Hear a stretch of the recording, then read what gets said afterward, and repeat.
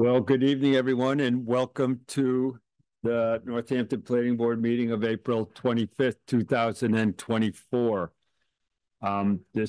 We're in a hybrid session, both here at City Council chambers and also online through Zoom.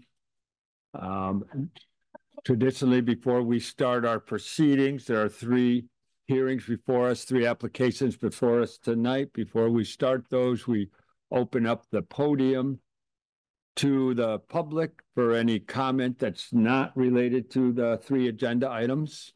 And then we'll also take written comments from people on Zoom.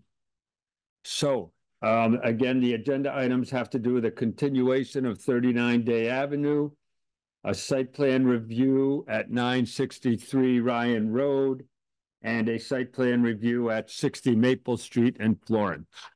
So is there anyone who would like to address the planning board about other items? And if you'd remember to give us your name and address, that would be great. Claudia Lefko, 40 Valley Street. It's great that you're meeting here in these chambers so that everyone seems to be able to hear and good audio, and I know that's been an issue. So I sent an email earlier in the day with some photographs of William Street, which I hope will become the poster child for very bad infill development. Whatever we were sold in terms of the development possibility, what the development would look like, it looks nothing like that, as you can see. There's no room on the property for any plantings. It's concrete behind, or tar, a small tar driveway, a parking lot in the back, and maybe 10 feet of planting between the house, the building, the development, and the abutters. And speaking of the abutter, David Farrell is the abutter on one side of the street. And he asked me to tell you that he's very upset about the 3 poles that have had to go in, I think electric poles, around the development, because they came and they put the poles in, and there are huge mounds of dirt remaining that nobody has taken away. He himself, he's in his 70s, he's been shoveling dirt away to deal with it. His sidewalk has also been damaged, and something in his yard. And all of these things are as a result of the construction at 107.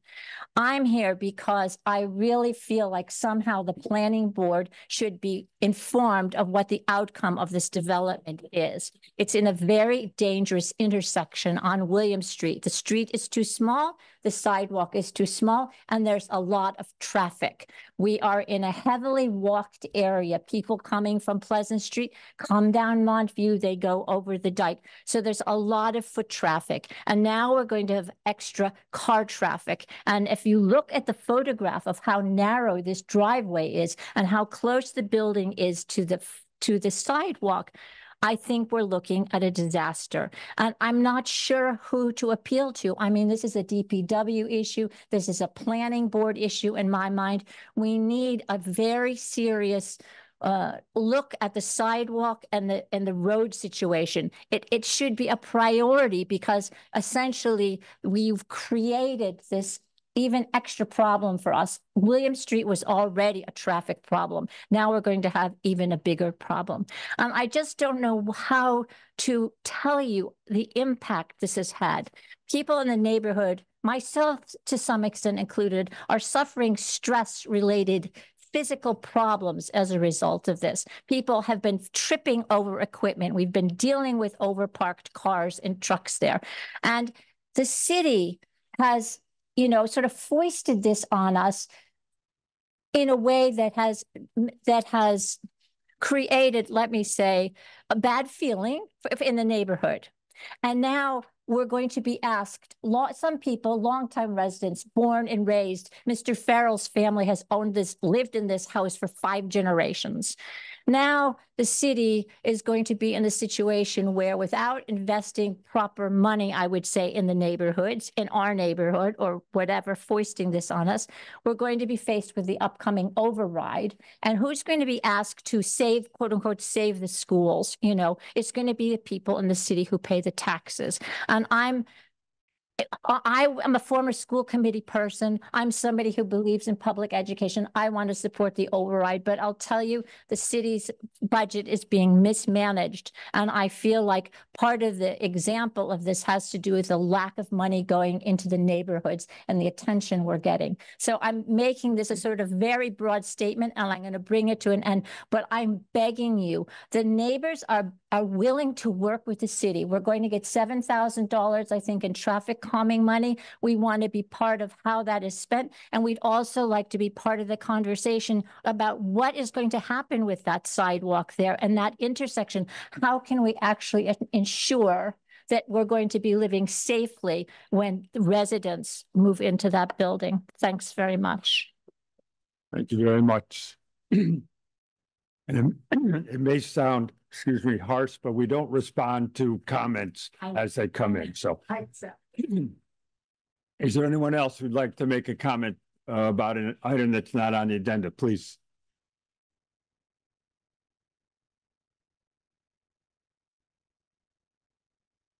Hi, everybody. I'm Benjamin Spencer. I live on Rest Avenue. I was here 2 weeks ago at the last planning board meeting. There's just a couple of things that came up during that meeting after public comment had closed that I thought would be maybe beneficial to come back and speak to. So one of them, there's three. I'll try to be brief. The first one, question came up for when the last time a citizen's petition hadn't been brought forward before the planning board. And the petition that I had used as a template for the petition that I created was one that was filed in the end of 2019 and approved in early 2020. It was a petition to change zoning on Wright Avenue. It's the property that's directly behind Netta. There had been a house there. I'm not sure what happened there, but then the petition allowed for, well, there had been a residence. Now there is employee parking for Netta. And so that was a petition that apparently required a lower bar.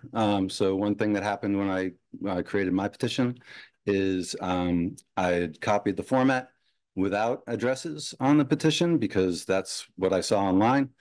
That got rejected by the city solicitor. So I had to go out again and collect signatures for the petition. So all that to say, it was more recent history when a citizen's petition was in front of this board, including members on this board who voted on that. That was number one. Number two, at the last meeting, one of the members of the planning board mentioned somewhat in passing that they didn't even know what they were voting on. And that I found problematic because, 2 days prior to the meeting and weeks before as well, but 2 days prior to that very meeting, the agenda was posted. And on that agenda is the items. And one of those items was the petition. And there's a live link on that agenda on the city's website. It might have been in two places even because of both planning board and legislative matters. The link that brought you to the petition. So I'm not quite sure what to make of that, except that there was a member of the planning board who clearly had their phone and had access to the internet during that meeting, and where other members actually actively tried to do some research into the matter at hand. I didn't see that happening by one particular member who flat out said they had no idea what they were voting on. So I found that very interesting. The last thing I would say is that, democratic process came up, and I can't imagine a more appropriate way for the citizens of Northampton to engage with this body and the city council than to follow what's in state law. And that's exactly what happened. And I would say that the democratic process is happening right here in this room, and it's happening on Zoom. And I think that the planning board, I'd like to respectfully ask that the planning board have the same access as the city council meetings where public comment is done through Zoom, because I find the chat being read by a member of staff to sort of be infantilizing, I guess was the best word that I could come up with, for the public to participate. And I think that that's unfortunate and takes away from the voice of the citizens of Northampton. Thank you. Thank you. Is there anyone else in city council chambers like to make a comment? All right. Carolyn, is there anyone? There Go is ahead. one chat for public comment.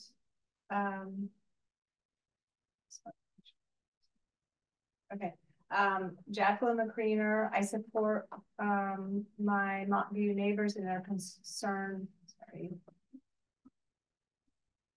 Jacqueline McCreener, I support my Montview neighbors in their concern about the open space requirement for 107 William Street and the issues being foisted on the abutters due to the construction processes. Thank you. All right, hearing no other comments from the public, we'll move into our first item on the agenda, which was posted for 7 o'clock, a continuation at 39 Day Avenue. This was from March 28th. And so is the applicant here to give us a little continuation? Yeah, presentation? well, let's see here. See the extension, you need to use that. Thank you. Sorry.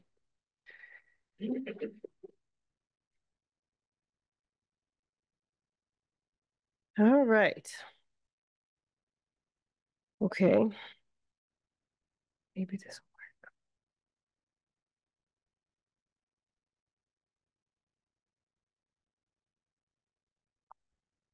will work. Well, I don't know why that happened, but let's see what happens.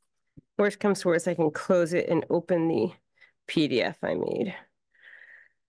So, from the beginning, I'm not making you look at everything about my company again from last time, but Just for the record, you are. how do I get this up? Or is everybody else looking at this already? No, not yet. Share screen. So that computer's on Zoom, so you just do share. Okay.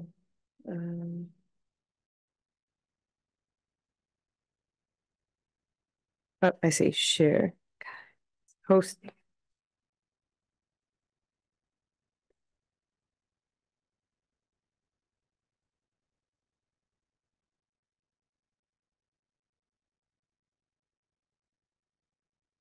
Did that work? Yeah. Getting close.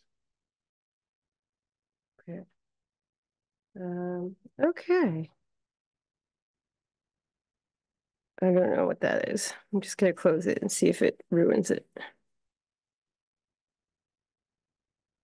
Oop. Okay.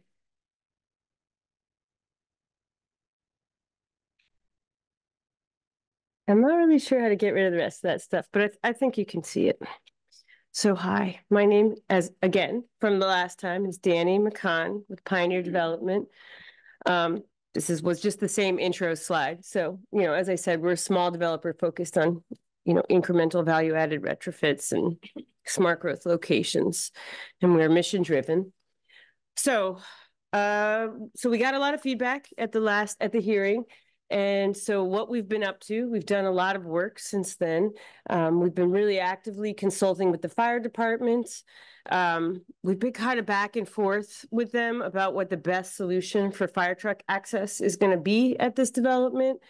All the way up until 5:30 today, we had been really talking about Glenwood being the best access point, and then the fire department gave me a call and basically we're saying, actually it is going to be better from Day Avenue for various reasons. So what we need to demonstrate to them is that we can turn a fire truck into the driveway from Day Avenue. So we'll have to give them a diagram, and I think we're just going to ground truth it too. We'll ask them to take the small fire truck out, and because it's an existing driveway, and if we need to make a modification like a mountable curb or something like that, we can. But I think that would be a simple way to get to the final, and then just have secondary fire egress from the Glenwood Ave side.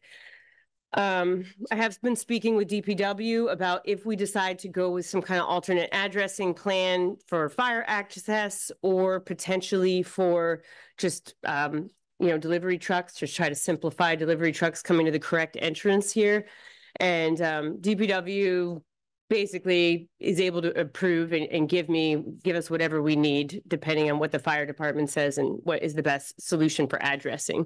So we could get the new construction units, some or all of them, to have a Glenwood Avenue address, or we could keep them all Day Avenue. So I think that that's something that I thought was pretty cooked up until 5 o'clock today. And now I think I would just leave it open and say, we need to just get a final approval from the plant, from the fire department, based on that turn in from Day Avenue, and then make sure that whatever we think is best, the fire department also agrees, works for them. And then at that point, I would submit the final application for any readdressing for the development. So they basically said, though, that they would approve in summary, they'll approve the proposal subject to adequate fire truck access from Day Ave. So we got to show that turn in, and that we minimize obstructions, which we've done, and maintain 35-degree clear turning radiuses, which have been added to the plans now. And we can consider a mountable curb if it becomes necessary. We met with the tree warden on April 11th. He recommended that we consider removing the tree that was the subject of so much discussion at the end of Glenwood Avenue for various reasons. He didn't think it was a particularly high value tree. He thought that it was going to potentially be affected by our design anyways. And so he felt like if we replaced it with a couple of nice trees there, which we proposed 2 dogwoods, and I guess the city's trying to avoid maples, so or something else on the tree list, but the dogwood seemed like it would work. He also recommended, so we talked with him a bit about, I'm sure you saw in the plans, but John will talk about it a little bit more, where we ended up with the retaining wall. We have found a new retaining wall that we don't need to dig down for, so won't affect tree roots as much. That is a landscaped, a planted retaining wall instead of a stone one. So one of the advantages of this retaining wall product that we're looking at is that we don't have to dig, but that doesn't mean it's not going to have potentially some impacts on trees that are near it. So he recommended that we bring our arborist back to the site. He did agree with, the original report that we submitted from the arborist concerning the tree behind the garage. So he was fine with that. And then he said, bring our arborist back to the site and get more detailed recommendations on how to best protect these trees that are near the retaining wall. There's 2 of them. And also the tree up at the front of the a neighbor's property, up by the front of the property, where we propose some fencing. We did notice while we were there that there's some rot at the base of the larger of the 2 trees. So, but we said to him, and then we said to the arborist, regardless, let's do what we can to keep this tree alive as long as possible. There's lots of trees with rot in the city. So we met with the arborist. He's going to provide us a full report, which he said he'd get to me by Monday, but by email, he basically just said that special care should be taken to cut any exposed roots cleanly with sharp pruning tools, that we should trim up the canopies and in order for there to be clearance, that kind of thing, and that we should treat the trees before, during, and after construction to encourage root development. So he's going to have some specific recommendations and a proposal for that, that we should be providing, or they will potentially provide. They're going to give us a proposal, some supplemental irrigation during and after construction to compensate for any potential root loss. So most of that was more applying to the ones at the back. The front one, we're not putting, there's no retaining wall by the front tree, and he wasn't so concerned with the post holes for any fencing, so much as the driveway being close. And so, he just said, you'll have to kind of take these measures to be careful. We were asked to adjust the plan to show 5-foot sidewalks where applicable, and accessory structures that meet setback requirements. So we did do that. We did end up eliminating the storage sheds for the units. We added the 5-foot sidewalks in.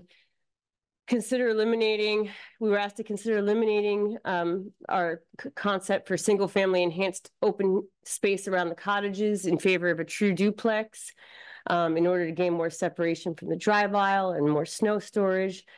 We were asked to consider removing the extra parking space to allow for more snow storage and more space to protect the tree at the end of Glenwood, which is now going to be removed. And then there was like a whole bunch of miscellaneous comments, some of which were conflicting, but that does happen. And, you know, we kind of were asked to look at, you know, parking, snow storage, our open space calculation, delivery trucks, a variety of things. So we really did spend a lot of time thinking about and going around and around over the feedback that we received at that meeting.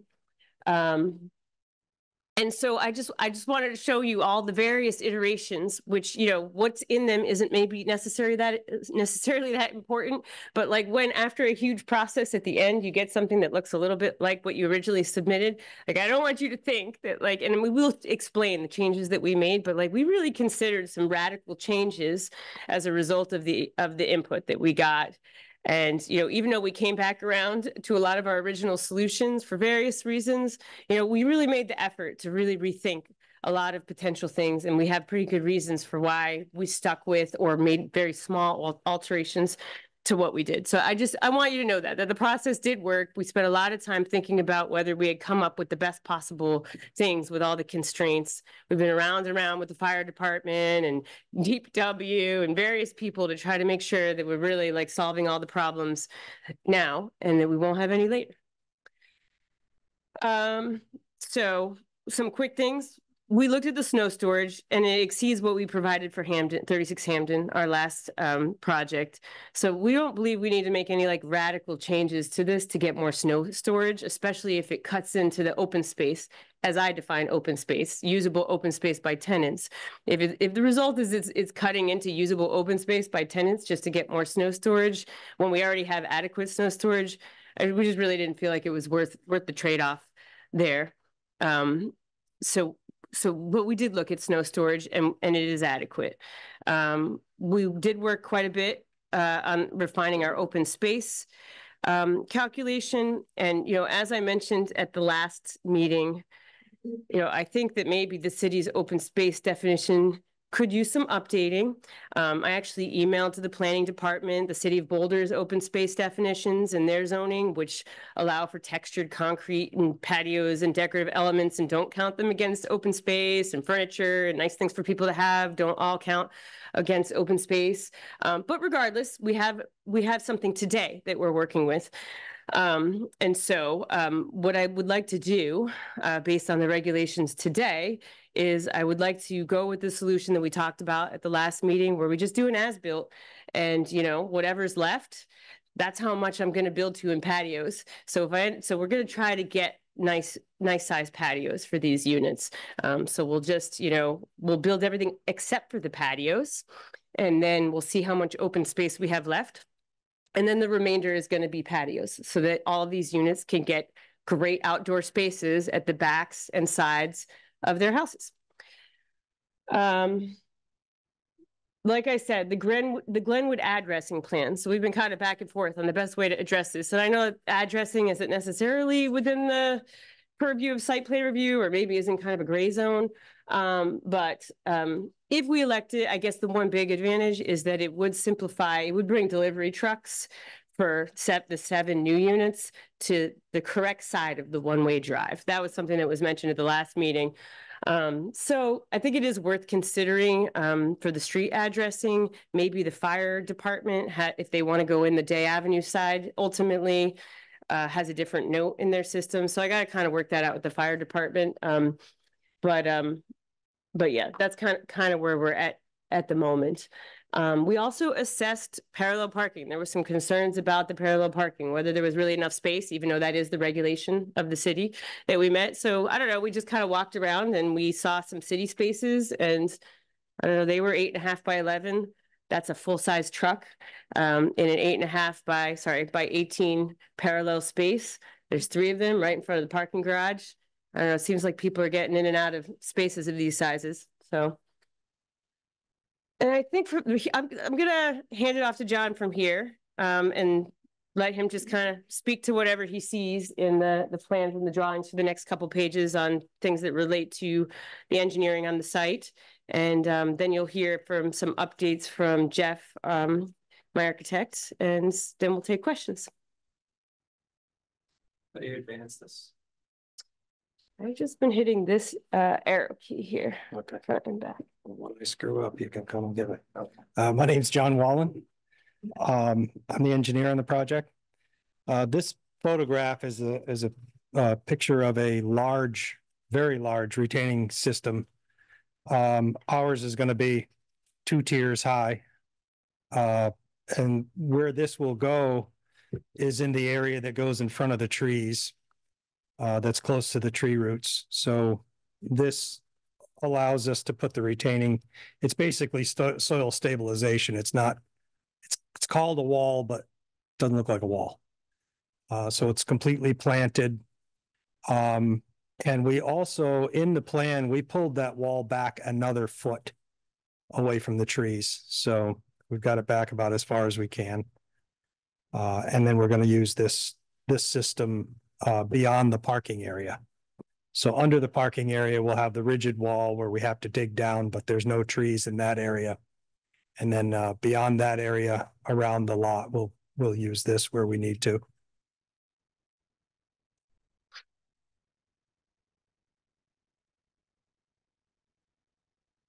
Yeah, I can point here.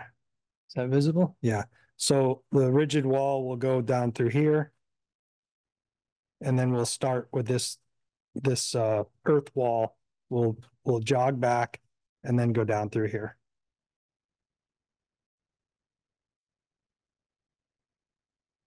We did move, keep losing this. We did move this entrance over to the left, away. We had this lined up before. So we're a couple of feet in, which helps getting in and out of there. And we also moved the transformer from, it used to be here in front of, in this little cutout, and we just moved it in behind the fence.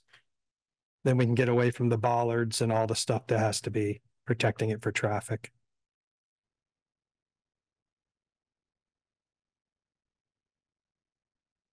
The stormwater system, in talking with Doug and listening to the issues about the back street flooding, we decided to increase the size of this system 50% beyond what was required by the regulations. And keep in mind, we were already beyond that because we were mitigating a 100-year storm, which you normally wouldn't do. So we're mitigating all the storms, and we increased the size of this system 50% so that it will now completely contain a 2-year storm, which the systems normally don't completely contain them. We did an analysis as if the outlet was blocked. And so this system is now big enough to contain a storm of 50% probability. And I think that's about it.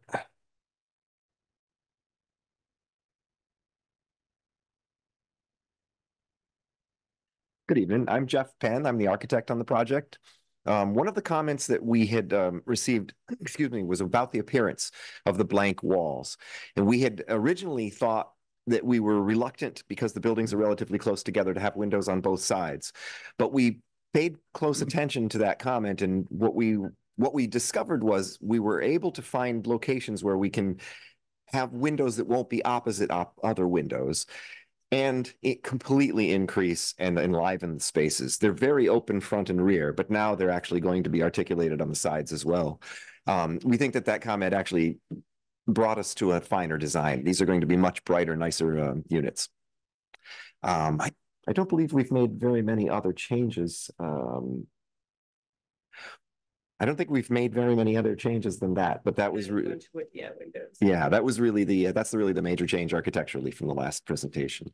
But as I say, we will, especially on the lower right hand view is the unit that would be at the end of the individual units where people would be driving by. And we agreed that especially that one really should look nicer. But it alerted us to a way to make them all appear nicer and be better living environment. Did I understand correctly that you're bringing some of the units in together, though?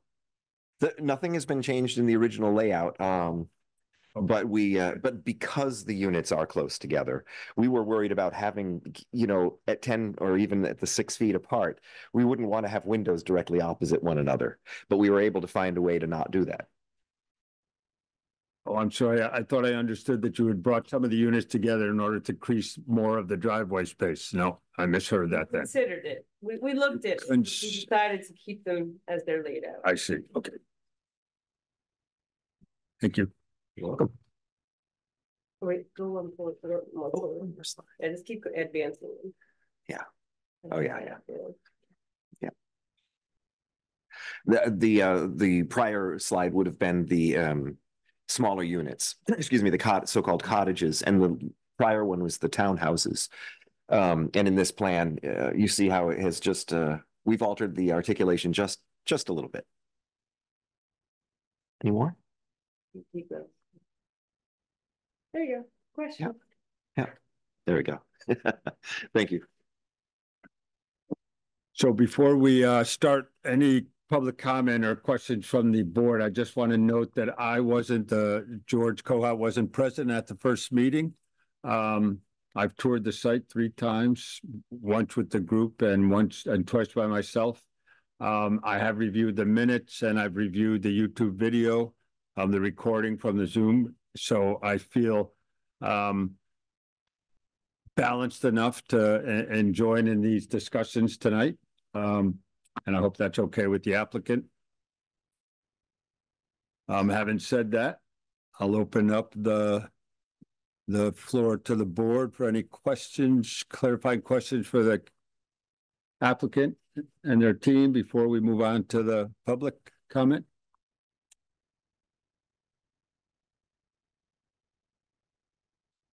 I think the last time the issue about. Sorry, Carolyn, your mic. The issue last time about the board had asked for the applicant to review or to look at the option of putting the units together to gain more space for snow storage. And the applicant had indicated that she thought there was enough snow storage. I think the issue really was relative to where the new trees were being planted and where that snow storage was. It's that they were sort of using the same space. So trees being planted, and then also that area was defined as snow storage. So I think it might make sense for the board to look at that to make sure there aren't conflicts there.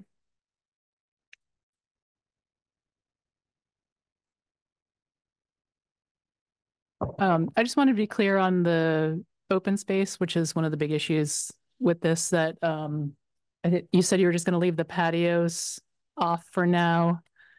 Is that like the patios are the 10 by 9 patios? The patios are on the plan. So we're planning to build the patios. Yeah. What we're going to do is build them last. Okay. So we'll see how much space you have. Make sure that we don't, that there's, because it's tight, make sure that there's no chance of exceeding the regulation. Okay. But nothing else was changed related to the open space. Okay. We removed rain barrels. We did remove the rain barrels because they counted against the open space, and we decided that the patios were more important. Okay. Sorry. But maybe if the regulation changes, we could bring them back in. It's really a small thing to get nice things back in later if we're allowed. Okay.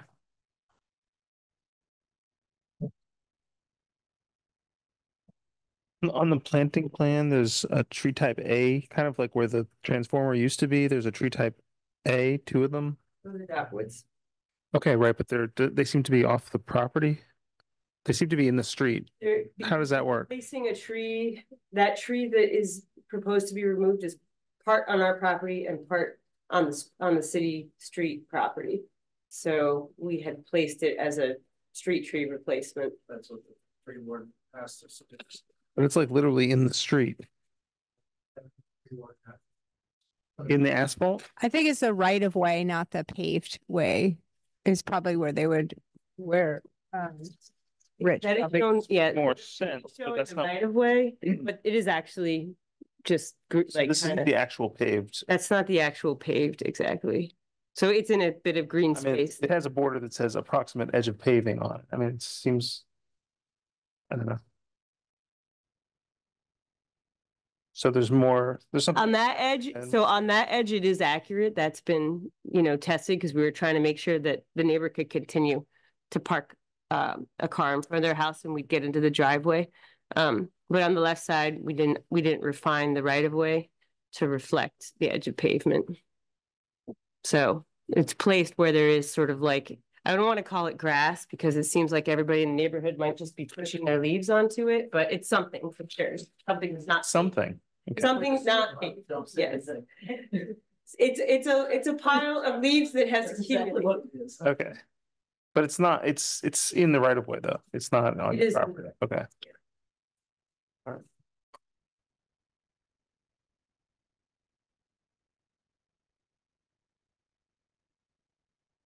Other questions?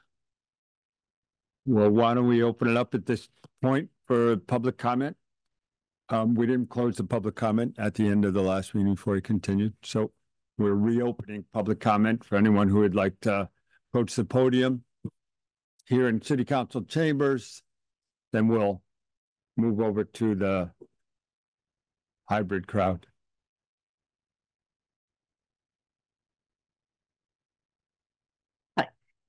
I'm Aaron Irvin. I live at 20 Glenwood Avenue. I appreciate the work that you've put into responding to some of our comments. I appreciate the comment that actually some of our comments made your design better. And I have a couple of specific things, and then I'm going to do a little tiny bit of grandstanding, and then I'll get out of your way. Snow storage. The snow currently from Glenwood Avenue is stored where that tree in discussion is about to be removed. And there is no clarity to me about where we're going to put Glenwood Avenue snow when this is now a drive-through, unless it's just going to get pushed through into the development. But it does seem like a question. So I'm worried about snow storage for Glenwood Avenue still. And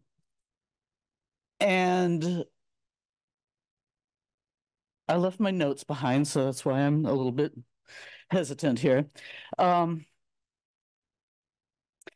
appreciate that the engineer has stated that the water retention already above required has now been made even greater than that. I suspect that it's not just because they're doing the right thing, but because in fact we are facing a climate crisis, and we have a water crisis, and we know that the way to address water and flooding and like that is not lot by lot. It's not one property at a time. This is a catch basin. You all know it. It was a swamp 100 years ago, and if we were addressing it as a swamp now, we would not do now what was done 100 years ago. And so I continue to think that I'm glad that that's being noted. But I think that addressing the water on a lot by lot basis is bad planning and a bad product for the future. And I spoke just directly a minute ago to the noting that, oh, geez, the neighbors actually made some comments that were useful and helped make the design better. I would like to believe that even though it is not currently the law, that we live in a community where it would be possible and maybe even preferable and perhaps desired to have a conversation with the abutters and the neighborhood before you even start, so that you can make a design that works for the whole community, because there are some things that could be better and that could work better for all of us, that are not required by law, but are achievable. And that's what I got. Thank you. Thank you.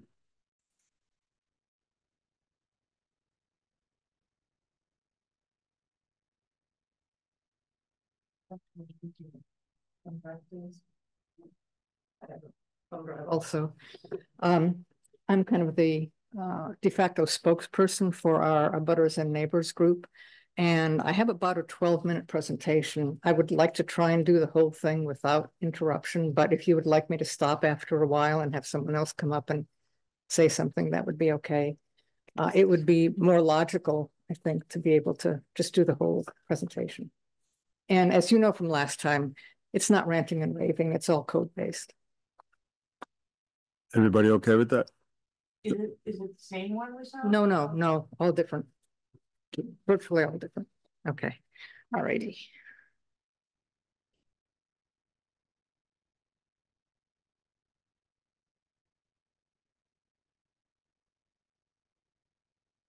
I'm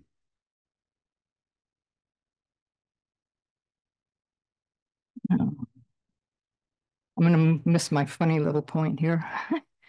Can somebody tell me how to move the area at the top so that I can get to Shirley?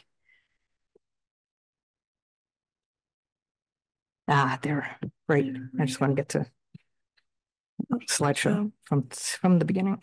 Okay. And I can just.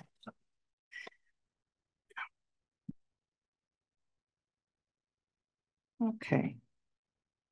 As I contemplate the development next door to me and the possible sale of the house on the other side of me, I can't help but think about up.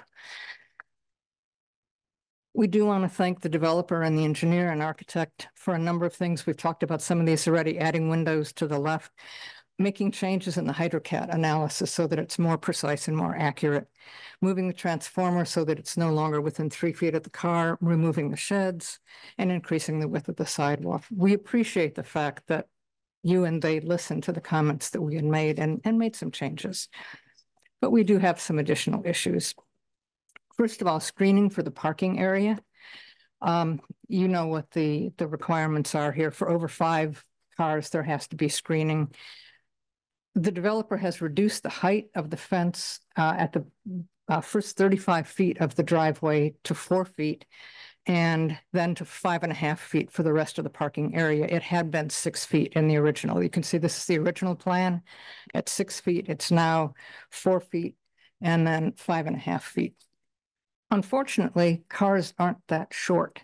If you look at the average car heights, only sports cars are less than 4 feet. So one could ask, does this effectively screen that parking area from my view, since I'm the abutter that is on that side of the property?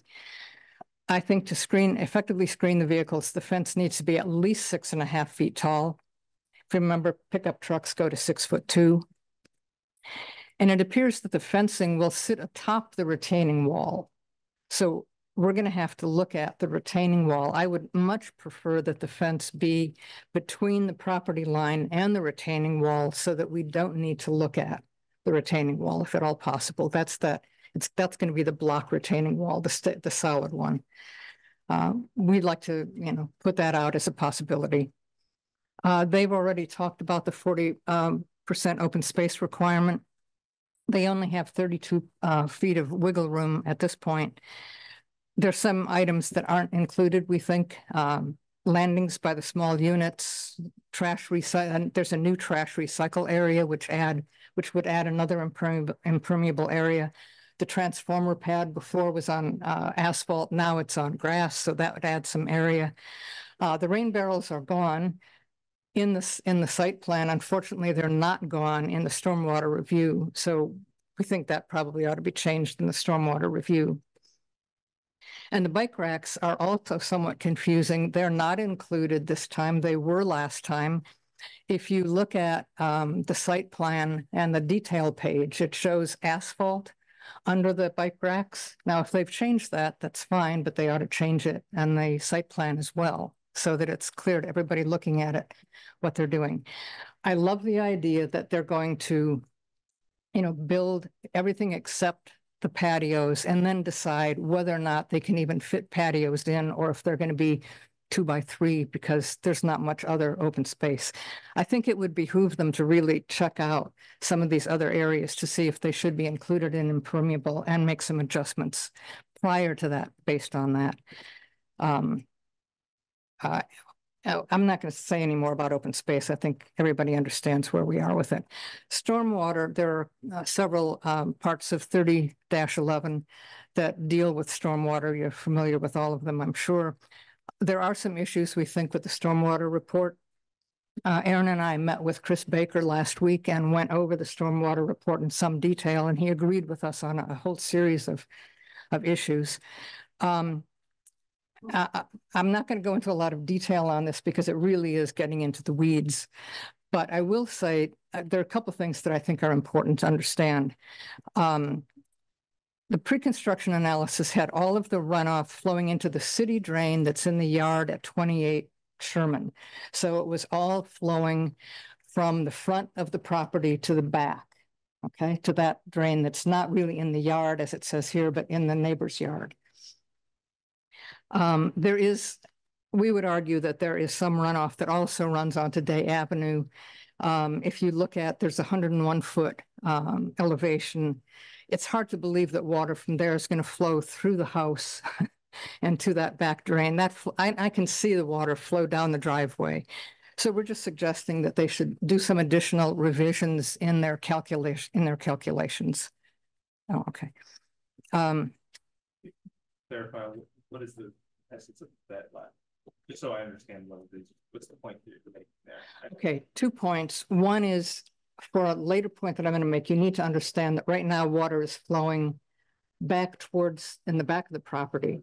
Okay, the second point that I'm making is that we think that the plans, both pre-construction and post-construction analyses should be very accurate and precise, and they're not at this point, we think. They're not including, they're underestimating the amount of water that flows from the front of the house into the drain. And so their calculation of peak flow, current peak flow, may be inaccurate. We think it ought to be very accurate because there is so much of an issue with flooding, basement flooding and street flooding. So we're just asking them to check over this and to make it more accurate so that we know what the peak flow is now, so we know what peak flow they have to match with their system. Okay. And what's going to happen in the post-construction is the water, all of that water that had been draining off into the back is now going to drain to Day Avenue. Okay. And that's correct, right, John? It goes into a basin in Day Avenue, which ends up going right past the back drain. It's all connected. Right. Wait a minute. It doesn't. It goes into the drain in the front. But Will, hold on. Excuse me. Right. I'm sorry. We'll address the board with. I'm sorry. His response in here. And I've asked John if we could actually talk about this at some point because we would just like clarity in order to just be certain that peak flow is not going to be any higher than it is now. So we're also concerned about the accuracy of the analysis in terms of the percentage of impervious areas that are inconsistent with the percentages used in the site plan. Again, we'd like this to be as accurate as possible, and we think that at the moment it lacks some of that. If you notice, this is the previous area that they're using right now, 41.12%. But that is what was in their previous calculation before they made changes. If you look at the amount of impervious area in their site plan right now, you can't see it on here, it's 40.17%. So there are discrepancies between the two. We think those discrepancies need to be resolved so that we can have the most accurate calculation of peak flow. You're tired of hearing me say that. I'll move on. I guess what Day Avenue currently floods during rainstorms. The runoff is going to flow, that used to flow in the back will now flow into the front area and then go through the pipe that runs through my property. It's going to substantially increase, we think, the frequency and depth of the flooding. it's probably important to note that one portion of that cross-country stormwater pipe that runs through my property collapsed in 2011. I was mowing my lawn and went down in a sinkhole up to my knees. The city did repair it. At least one area on the property line is now depressed about 4 inches, and it gets more depressed every year. Potentially, that's exactly what it looked like prior to when it collapsed in 2011. So what we're thinking is the increased flow of water from Day Ave is going to further stress that 115-year-old pipe and increase the probability of another collapse, which the city would need to repair and would cost it a substantial amount of money. This is our last area. They've already addressed the question of the evergreen tree on page 1. Thank you very much. That's a tree on my property, and I'd really like it to be protected. I want to have assurance of that. There's also a 20-inch maple that is actually right on the property line. If you look at the earlier version of the, they've taken it off. I don't know why they took it off the current version of the site plan, but the earlier versions show that tree. It is exactly on the property line. MA law requires that both parties consent to the removal of a tree on the property line. I've never been asked for my consent, and there we go, okay. I am not giving them my consent to remove that tree. To give you a sense of where that tree stands, it is basically, when you look at the drip line, it extends into 2 parking spaces. So I don't want that tree removed. It's going to force some changes in their plans. Similarly, there's a shrub row on the property line in the front.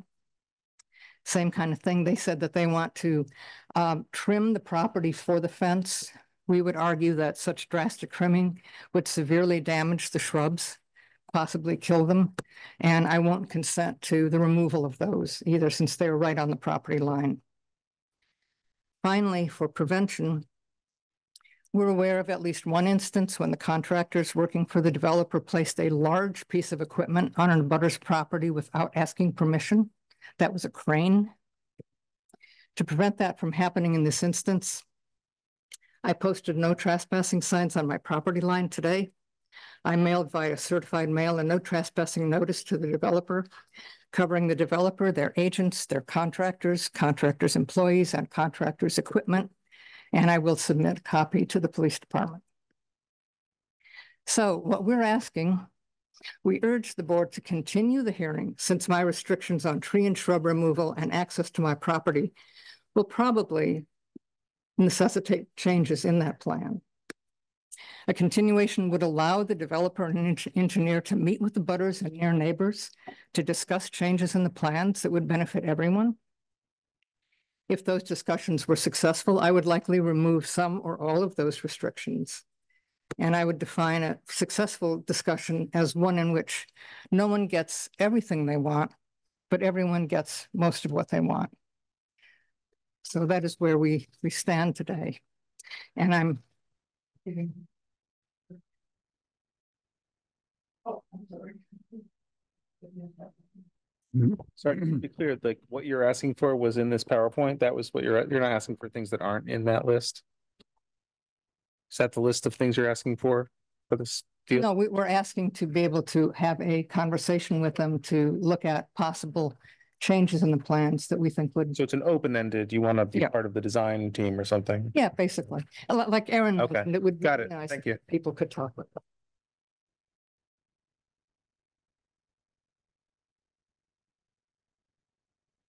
Great. Thank you very much for that preparation.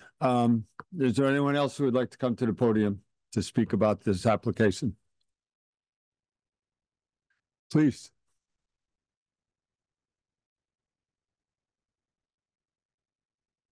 Hello, my name is Kerrigan Barron. I use they, them pronouns. I'm 35 Day Avenue.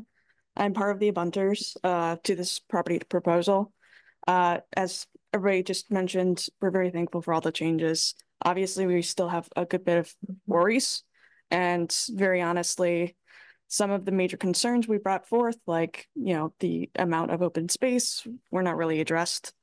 We're also very worried, quite frankly, about the kind of cut through I am very personally worried about that cut through. I know that there was concern about if it's going to be a Glenwood address versus Day Avenue address. Very specifically, I worry about a cut through going into such a heavily trafficked Day Avenue. As everybody knows, it's very much a very tight weaving. You have to wait for one side of the traffic to come through before you go. And there's people who just hopscotch all the way up and down that street.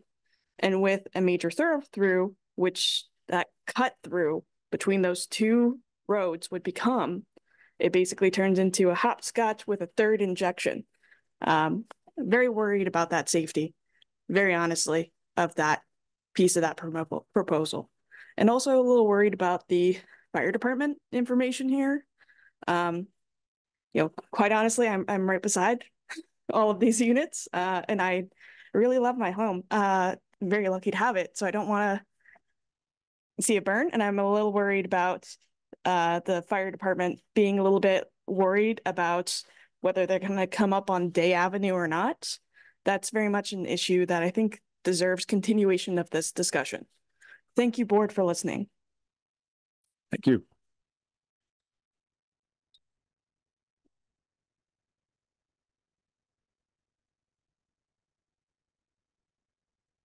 Is there anyone else in the audience here, council chambers, who would like to speak at this time? All right. Carolyn, is there anyone who's given us a written comment?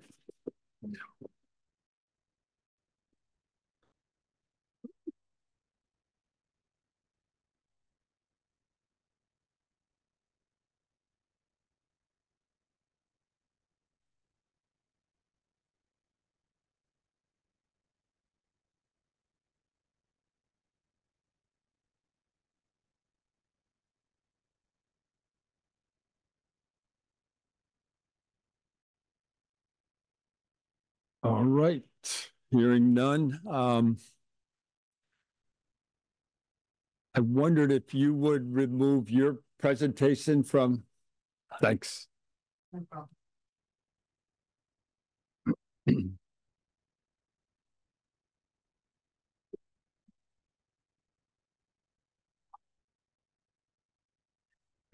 Thank you. There you go. Thanks. Thank you. Stop screen. Yeah, that's what I'm trying to get to. Okay. There you go. Great, thanks. So we've heard a little more information, more items to consider. I don't know how the board wants to approach it. We can try to group these into traffic, stormwater, open space, or other suggestions, trees. I can also provide the additional sort of information about from DPW and the fire department about comments, if that's helpful. So DPW is does not have any concerns about the stormwater report and had worked back and forth with the applicant about that, is comfortable with the design, and certainly has no recommended conditions except for they want to see an as-built of the infiltration system because it is connecting into the city drain. So they want to make sure it's built the way it was designed. And the other condition related to stormwater that they are asking the board to include is really just about the making sure there's an inspection and maintenance plan established and reviewed by the DPW before building permits, so that all of those mechanisms are in place to ensure long-term maintenance obligations of that infiltration system. So it will continue to work for the long term. They do not have any concerns about traffic, splitting the traffic. I think we discussed at the last meeting. Actually, having one way distributes that flow, so it's not all coming in at one location. The fire department I think sort of has the capacity to fight fires right from Day Avenue or from Glendale. So they don't actually need to come onto the property. I think it would be beneficial for the fire department to be able to drive into Day Avenue, but so they could do that. They could use that as an option, or I'm sorry, driving through the driveway from Day or Glendale, but they can also service the area without pulling apparatus onto the property. So thanks, just back to stormwater. So just to clarify, even though the engineer, Chris Baker, met with the abutters and went through the same comments that we heard about data that may not be accurate to the nth degree, they feel comfortable about the impacts. Right, that the flows are being managed and in accordance to the code. Please. John Wallen, the engineer again. From the time that they met with Chris Baker, I've had conversations. Well, I was gone for vacation for a while. When I got back, I called Doug and we continued our conversations about the retaining the water, and he asked me to take care of all the items that was brought up. And that's all done. And that was emailed to you today. Okay. So that's why they have no concerns, because we addressed them. So that was updated based on the new numbers. Yes, and there seems to be some confusion between open space and stormwater calculations. They are not the same. Open space doesn't count the 5-foot sidewalk. Stormwater calculations do count them as impervious area. So things like that do give you minor discrepancies between the two. You can't compare the two directly, depending on the rules you're following for whichever calculation you're doing. Can you address just like the general concern that the existing calcs do not account for flows onto Day Avenue? Yeah, yes. And the tactic you're taking to I know my interpretation of the graphics, but like what can you describe how it works? The new calculations do that. You can take, you're making assumptions the whole time. None of this stuff is, you can't go out and it's all based on probability and assumptions of areas. So we take a CAD system and we measure an area out. If the area seems insignificant, I would put it into the drain, which makes the runoff pre-construction higher than, so in other words, we have more to mitigate. So what we did is split it into a very small piece that now runs off in sheet flow onto Day Avenue. So now instead of having one drainage basin, there's two drainage basins to account for. So part of it is considering flooding out into Day Avenue. Part of the lawn slopes out there, and the rest of it goes into the basin. And even that is, it as it goes over the lawn, a lot of it infiltrates. The whole lot out there is sand for the most part. So that's the discrepancy in that stuff. That unfortunately the latest calculations are probably distributed to you today. Thank you. Yeah.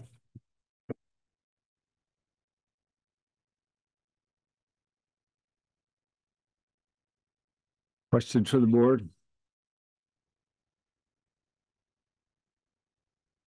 So we have a couple of issues around the trees and the shrubs. One that the tree warden is recommending removal of that.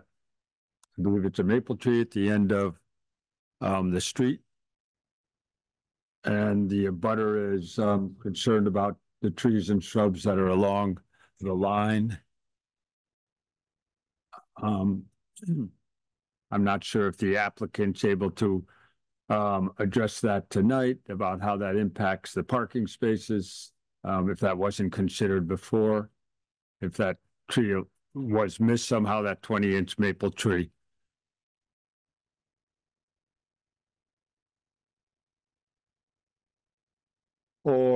Would you like to speak to that at all, or do you want to hold that for a while?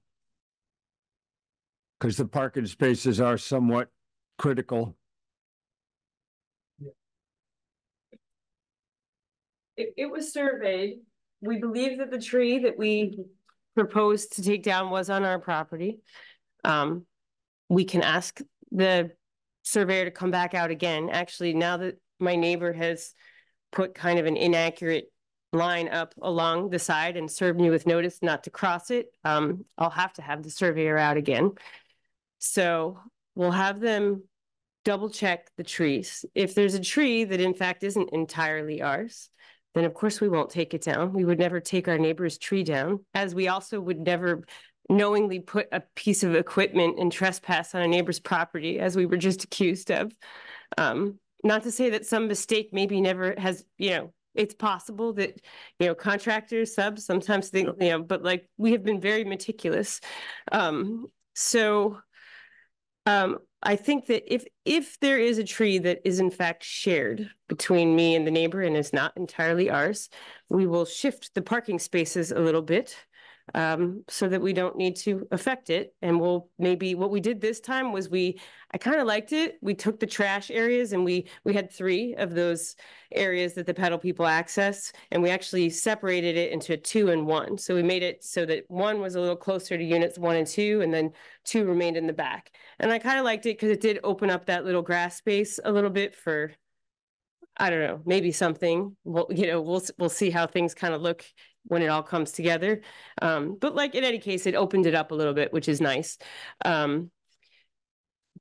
We might, if we had to shift things around because of a tree, we might then just move those trash bins back to where we originally had them located. I guess that would be probably the simplest solution, but we'd have to kind of look at it. But of course, we're not going to take a neighbor's tree down without their, permission.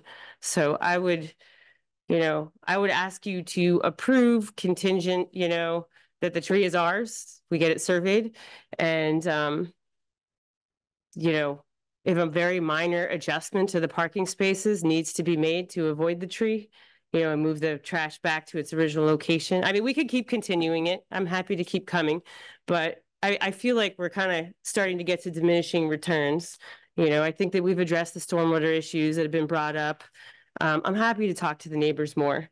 But I would also like to order the units, and I could wait another month, I guess, but like, it just, everything's more time, right? So, it would be nice to get some kind of preliminary approval, subject contingent upon final stormwater approval and final fire department.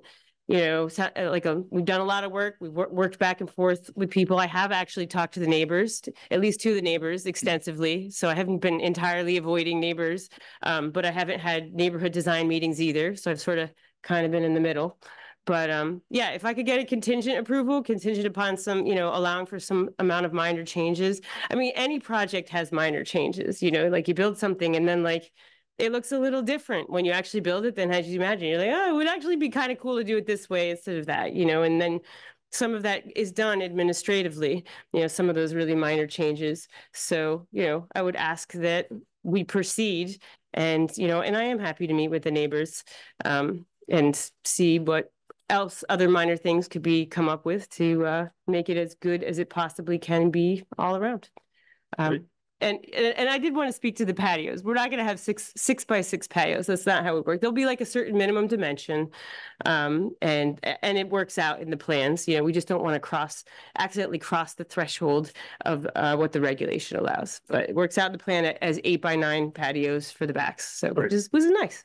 Don't leave yet. Yeah. So another issue was raised about a change in the elevation of the fence along that line. Right. Oh yeah, the fence.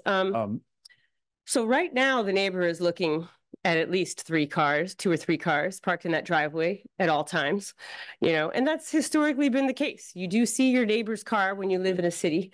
And so we thought, rather than making it kind of like, a fortress where we start a 6-foot wall at the street and run it all the way back 200 feet, that we would kind of like take it a little bit off the street, step it up, make it a 4-foot fence to like define, the edge of the property so that, our people aren't Our residents aren't stepping onto their property. So it's, you know, nicely defined with like a 3 or 4 foot fence. I think we put 4 in the plan, whatever we put.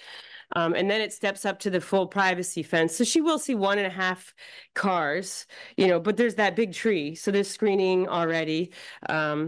So I think that that's kind of a nicer approach than creating sort of fortress infill, you know, where you just like put a giant wall around everything new you build. So that's kind of how I'm proposing we do it now. Step back a little bit, then it starts at 4 feet, then it goes up to a higher fence. The only reason it's at 5.5 feet is because the city has a regulation that the maximum height of a privacy fence is 6.5 feet, and we had to take the average of the 2 sides. That's what 5.5 is. So it was the 6-foot fence that we had originally proposed to the neighbor, but we're just trying to follow the city regulation. So that's why that number is where it's at. On the parking count, there's 11 spots, and what's required again? Can you remind me? 10. So worst comes to worst, you could just not have a parking spot there. Worst comes to worst, we could eliminate a parking spot, but I really don't want to. But yes, it could happen, but I really don't want to. It's nice to have that one extra. Agreed. There are multiple ways to solve.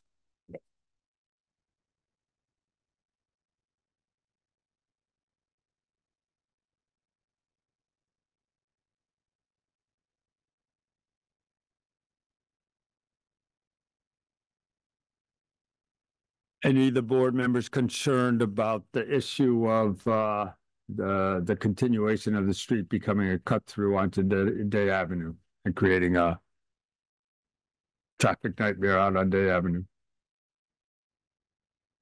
I'm not really, I don't think it will be used as a cut through. I use that area quite a bit, and I think people will proceed down Bridge Road, Bridge Street to Day Avenue and then take a right on Day Avenue. I don't think they'll cut up there and then cut through a very small, tight little neighborhood just to save a car length. But I'm willing to hear other opinions. Right.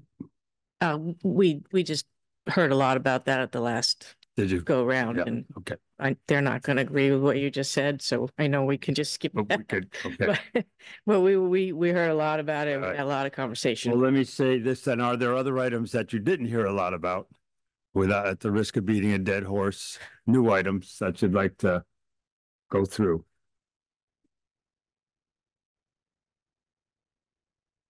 I've been looking back through my notes on everything that we talked about and everything that we asked.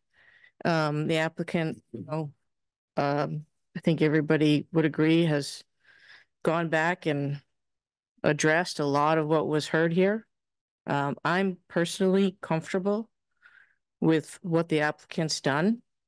I think we can easily put a condition on this if we decide to go forth, saying that no trees that are shared with the neighbor are going to be removed, or any of the other concerns that were spoken of.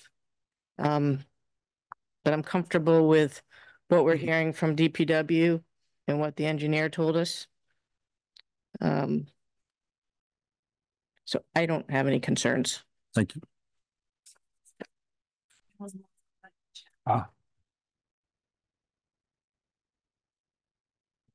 So there's a chat comment. Jackie McCreener says that she supports the Day Glenwood Sherman neighbors. There are clearly open space, drainage, fire department, and traffic issues. Please share my comments. Thank you.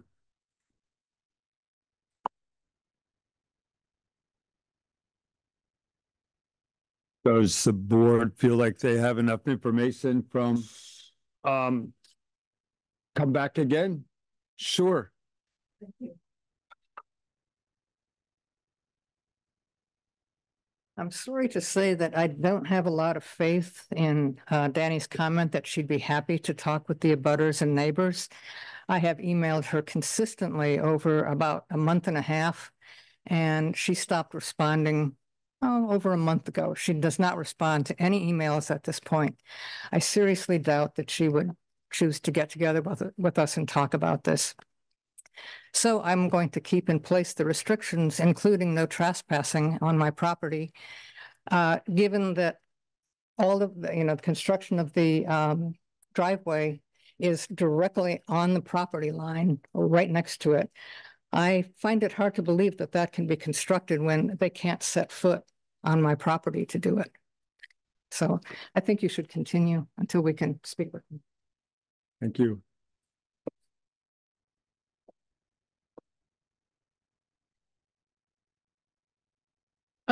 Before we close public comment, I do want to come back to Carolyn's comment, excuse me, about the open space calculations, no storage, the tree plantings, want to make sure that those things are not in conflict. I mean, even with the changes and leaving off the patios, this remains a very tight site, with some trees at least coming down. So I do want to make sure that the trees that are going back in are going to be planted in such a way that they're likely to thrive and succeed. So they're not going to be loaded up with snow in the winter. So I don't know exactly what to say about that, other than I do want to make sure that we're kind of maximizing what we can get out of the site, including tree coverage. Can the applicant come up and show us again on the plans, the revised sites for those trees?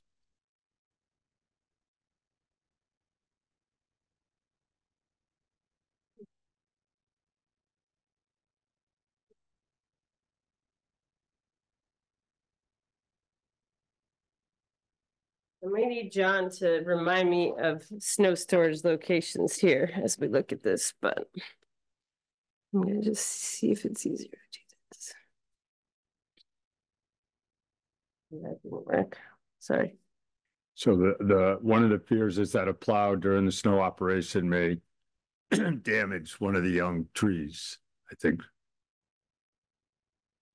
Hang on.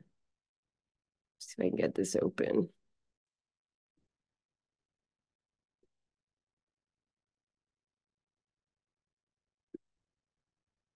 So, I mean, if we needed to replace a tree, obviously we would. Yep. So I need to look at what we were thinking for plowing.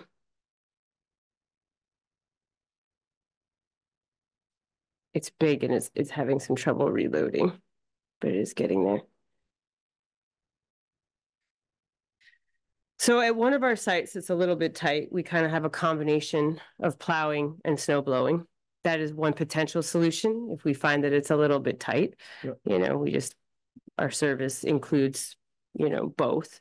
And obviously hand shoveling sometimes is used, particularly at sidewalks and that kind of thing. So that shovels anyway, unless tenants are doing that, but that's not typically the case.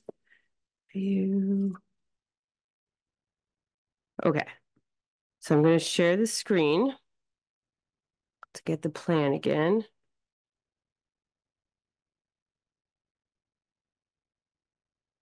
And then launch the slideshow.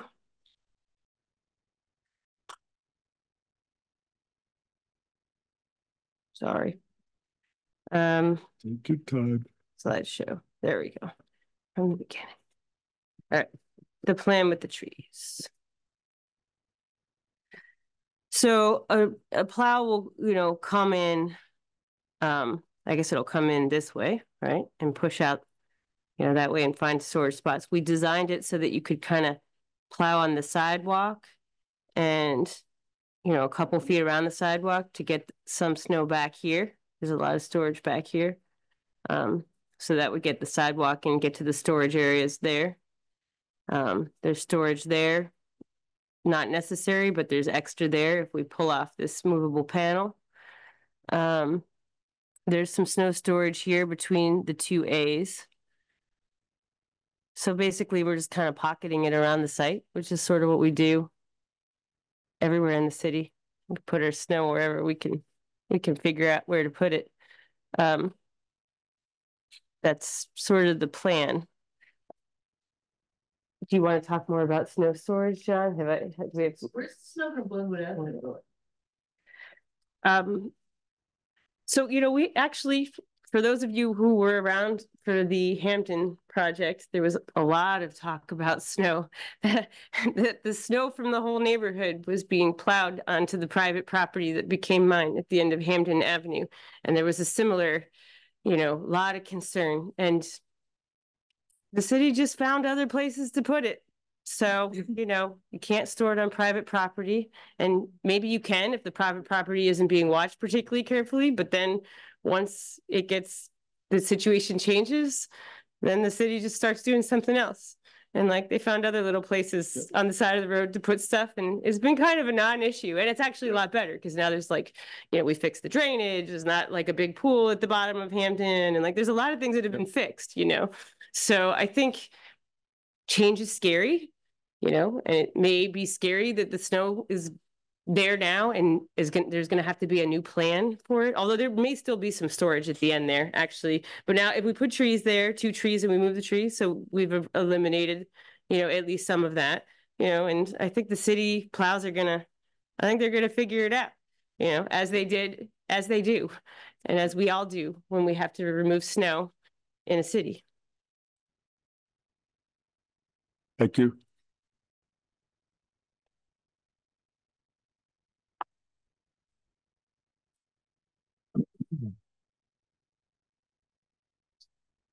We could go through a few conditions, the ones that we're proposing, just in case something comes up, we need to check in with the team.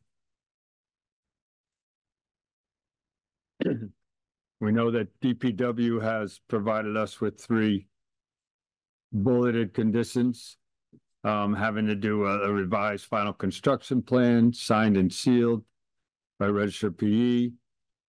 Property owners must inspect and maintain the proposed stormwater management system as approved by the Northampton DPW and recorded in the registry of deeds. And I assume the applicant has this language already in front of them. And prior to issuance of a final certificate of occupancy, as-built plans documenting the as-built details of the stormwater management system, signed and sealed by registered PE, be submitted to the DPW for review and approval. So those get wrapped up into any decision that we make, if it's an affirmative decision. And then we have the other recommended ones by staff. If I can find them. Which has to do, one of them has to do about a payment into a traffic mitigation fee for the 7 additional units of $7,000. That would be a condition. The fence, if this is still the second bullet, the fence detail doesn't include the fence material at this point, and the applicant should confirm that. So that wouldn't be a condition if in fact we knew it now, or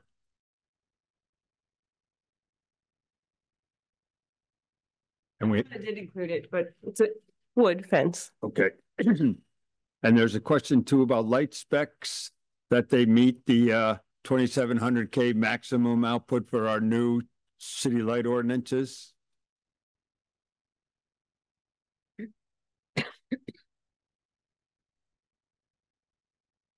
There's no general site lighting, other than the one that's at the entrance to the basement, to the shared basement. And all of the lights have full cutoffs for every unit and are operated at the front, back, at the doors with a switch. And the only site light that applies to everybody will also be a full cutoff. Yeah, I believe that, we can meet the The regular. exterior lighting would have to still meet the maximum Kelvin temperature, so 2700. 2700, Yeah. Okay. Yeah, that can be shown at a CO. Okay. We should keep that in. Or I think so, yeah. Okay, good. Tree protection in accordance with the arborist recommendation shall be installed. and that has to be submitted to OPS two. The applicant shall comply with all stormwater connections permitting under DPW jurisdiction. And the third one, revised construction plans. I think we already talked about that with the DPW. Is there one other that we were just What about the parking space? conditional about, okay, conditional upon the finding of the surveying and the tree on the property line?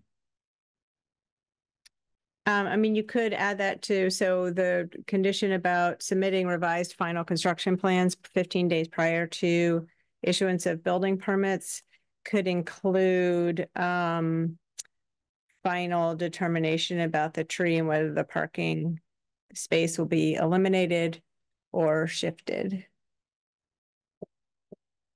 And you could add it to that condition. Sounds reasonable.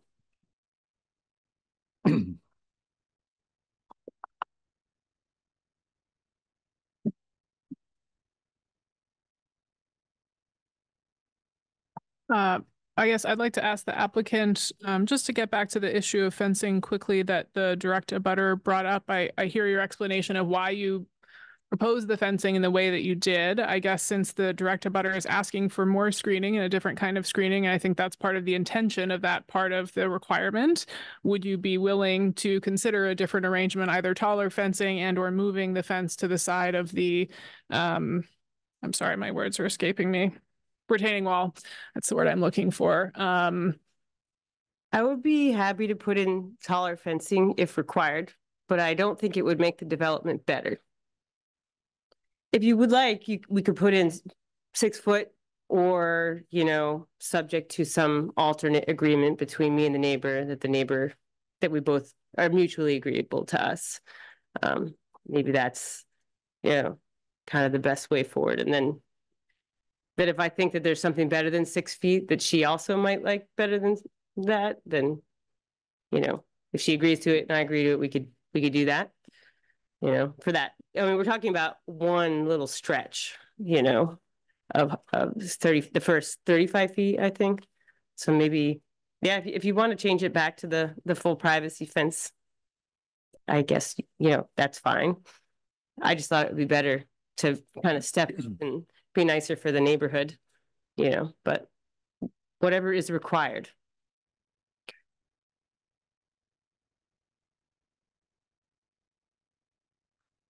I don't know how other board members feel about that, but I guess my sense is that if that's what the abutter is requesting and the applicant's willing to do it,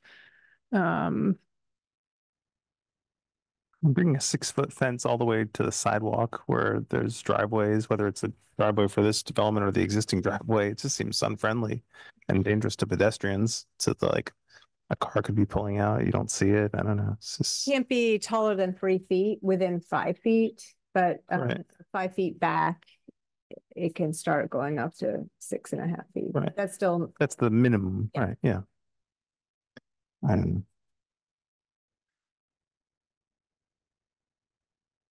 Yeah.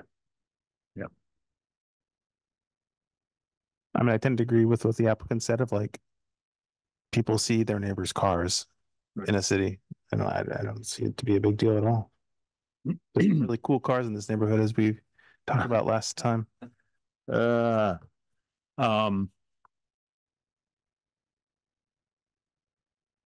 it's addressing that the city has that on the books about a 6-foot fence. If in fact, there are a lot of rationales for not to do it, but I would say too, if it's on, if that is a requirement, or an allowance for a 6-foot fence and the abutters ask for it, I think we could ask the applicant to provide that unless some negotiation happens with that abutter to change it. The applicant can always come back with an amendment, right, later on, and change things. Yeah. Can we, in a condition, based on a negotiation with the abutter? I mean, what you could, yeah, I mean, you'd want to see that there is, both parties agree to that. So either you think the 6-foot fence creates a good neighbor, or you think that, and that it's necessary. It makes it hard if you make it subject to negotiation. Yeah.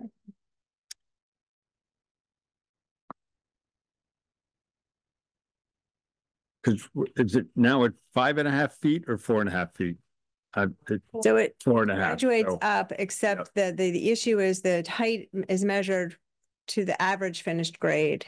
So the panel itself will not likely be 6.5 feet. The total height will be 6.5 feet as measured, on both sides of the fence.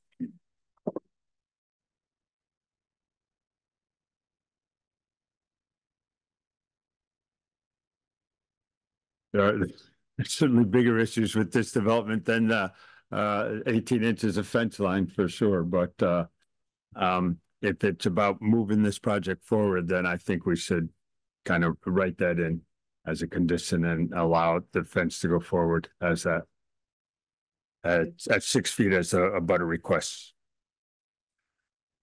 We haven't closed the public hearing, so you're within the right to come on up to the podium. I just have a quick question. So I live at 21 Glenwood, so I would be actually wherever that arrow is sitting currently on the screen.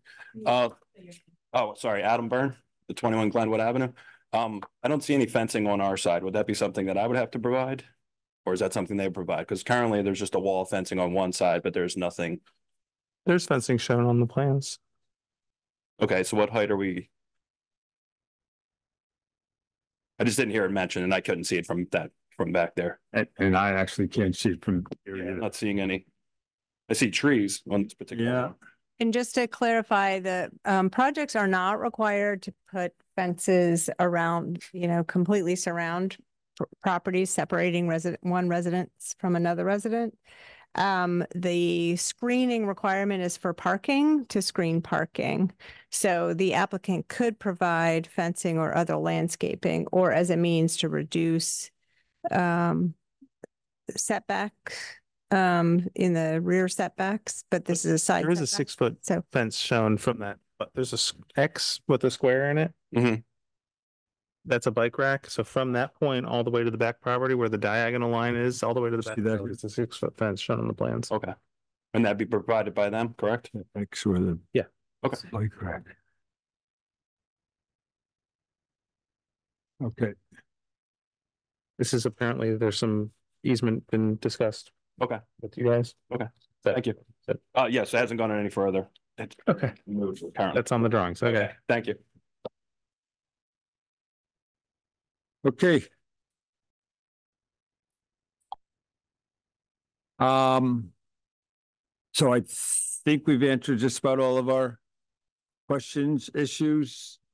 We might consider closing the public hearing, at which time we can approach the applicant or their team with any questions.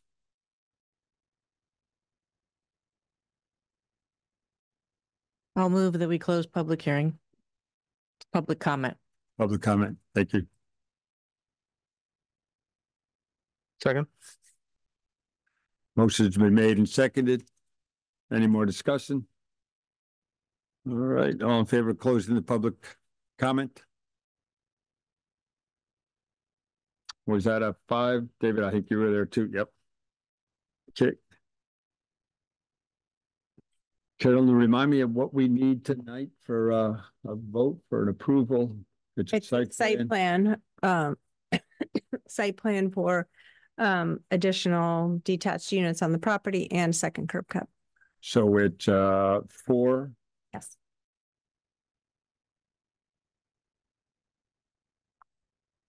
All right, other issues that you over?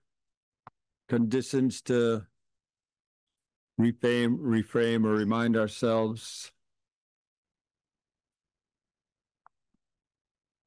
Comments about the project?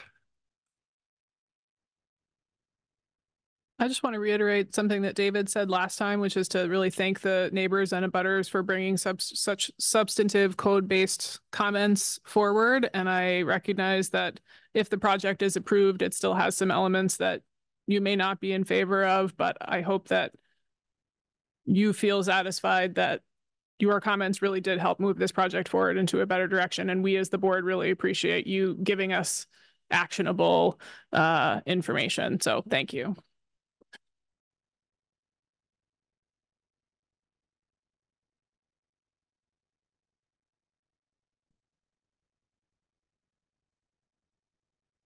So, Carol, do you feel comfortable with the conditions that we've? Yes. Do you want me to run through them? Would you please? Yes. Sure. So the applicant shall submit revised construction plans signed and sealed by Massachusetts registered PE to the Department of Public Works for review and approval at least 15 days prior to the issuance of any city building or construction permits. These should include final delineation of the subject tree along the driveway, and any modifications to that parking space shall be noted in these final plans. The fence along the property, in addition, the fence along the driveway line with the northerly abutter shall be 6 feet except within 5 feet of the front lot line. The property owner must inspect and maintain the proposed stormwater management system to ensure that the system functions according to the design and in good working condition.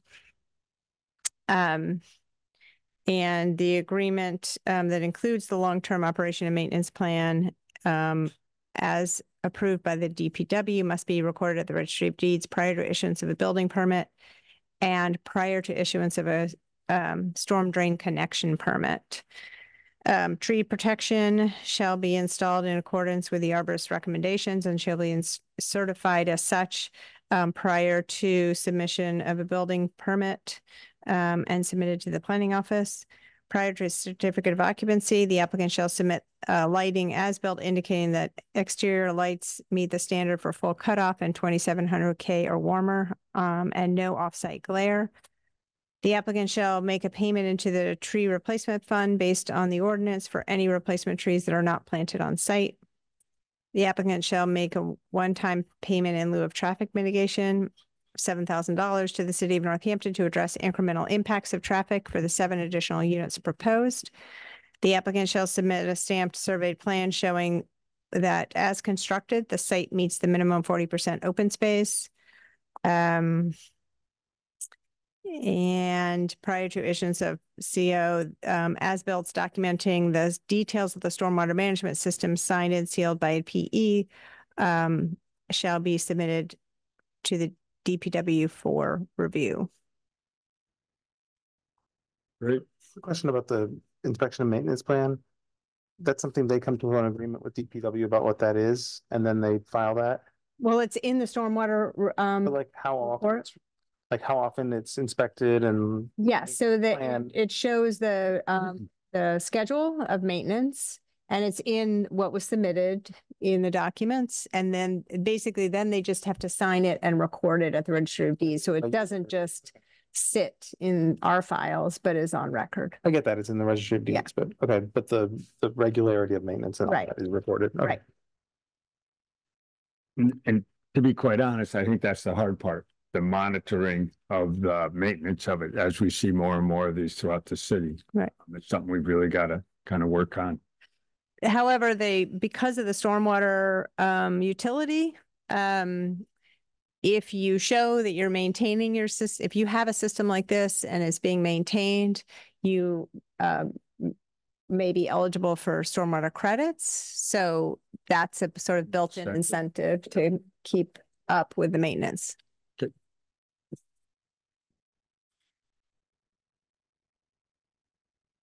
So is there a motion to be made? I'm glad we didn't have to add all those conditions to the motion, but there they are. Okay, I'll move that we approve the site plan review for 39 Day Avenue with all of the conditions that Carolyn previously read. Motion's been made by Melissa, second by Stacy Decay. Any discussion? None? Okay, all those in favor? Okay, the four, and I will abstain because I missed the first hearing here. So 4 in favor. So the application is approved. Thank you very much. Look forward to the work. And again, as Janice said, thank you to the neighbors very much. It's I'll just say that it is a tough time in Northampton. We're experiencing a real need for housing, and neighborhoods are going to change because of that. We have to evolve with that. Thanks for all of your work tonight and the previous hearing. And off we go to our next hearing. 2 minutes. I left my water bottle upstairs. Bio break.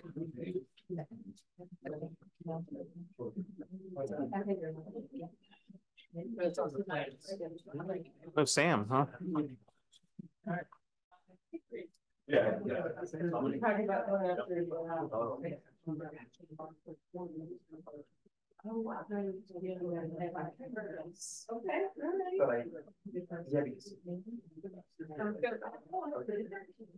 Gonna be a while.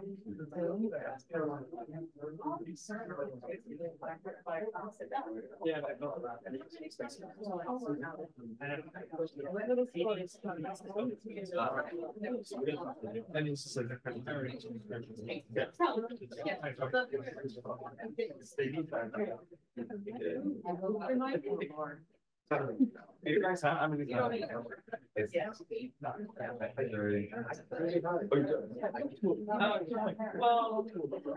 Folks, we'll need to ask you to bring your conversation outside, okay?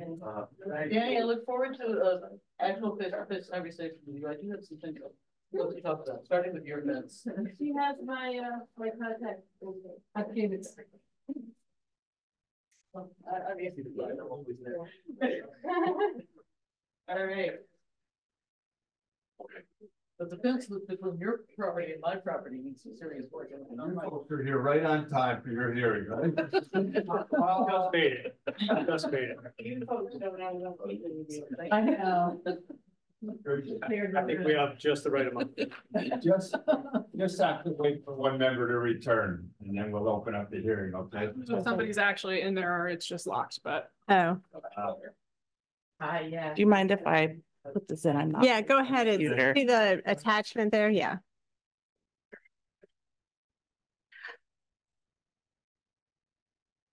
And then you can do a screen share. Okay. Once you pull up the file.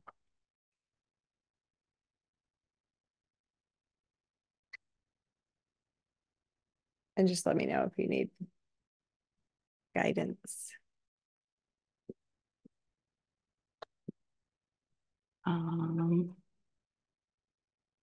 Yeah, I don't know how to do the screen share. Sorry. You don't have to do a lot of it. Okay, so did you pull up your Yeah, so it's a video. Okay, so I'm gonna go back to Zoom, go to here, and do share, and then you just go to that.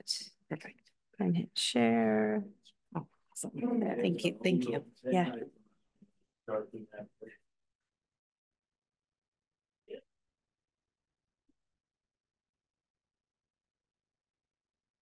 Do you have any Has candy? anybody ever handed a, What's that? do you, like, what did she hand her? No trespassing. Oh, yeah. Has that happened?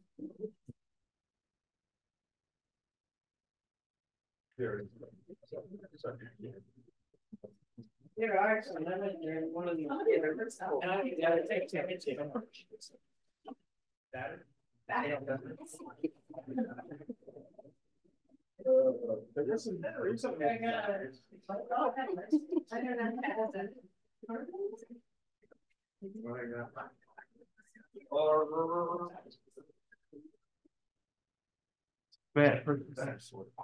Yeah. Wow. You'll have to just, you waited long enough. Yeah.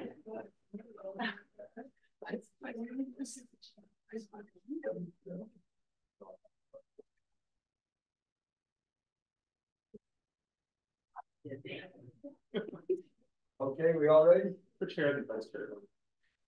Okay. The Northampton Planning Board would like to open up a public hearing on April 25th for site plan. A public hearing for a site plan review to add a second dwelling by Zinnia Stetson at 963 Ryan Road, Florence, map ID 35-049. Record LU-24-8.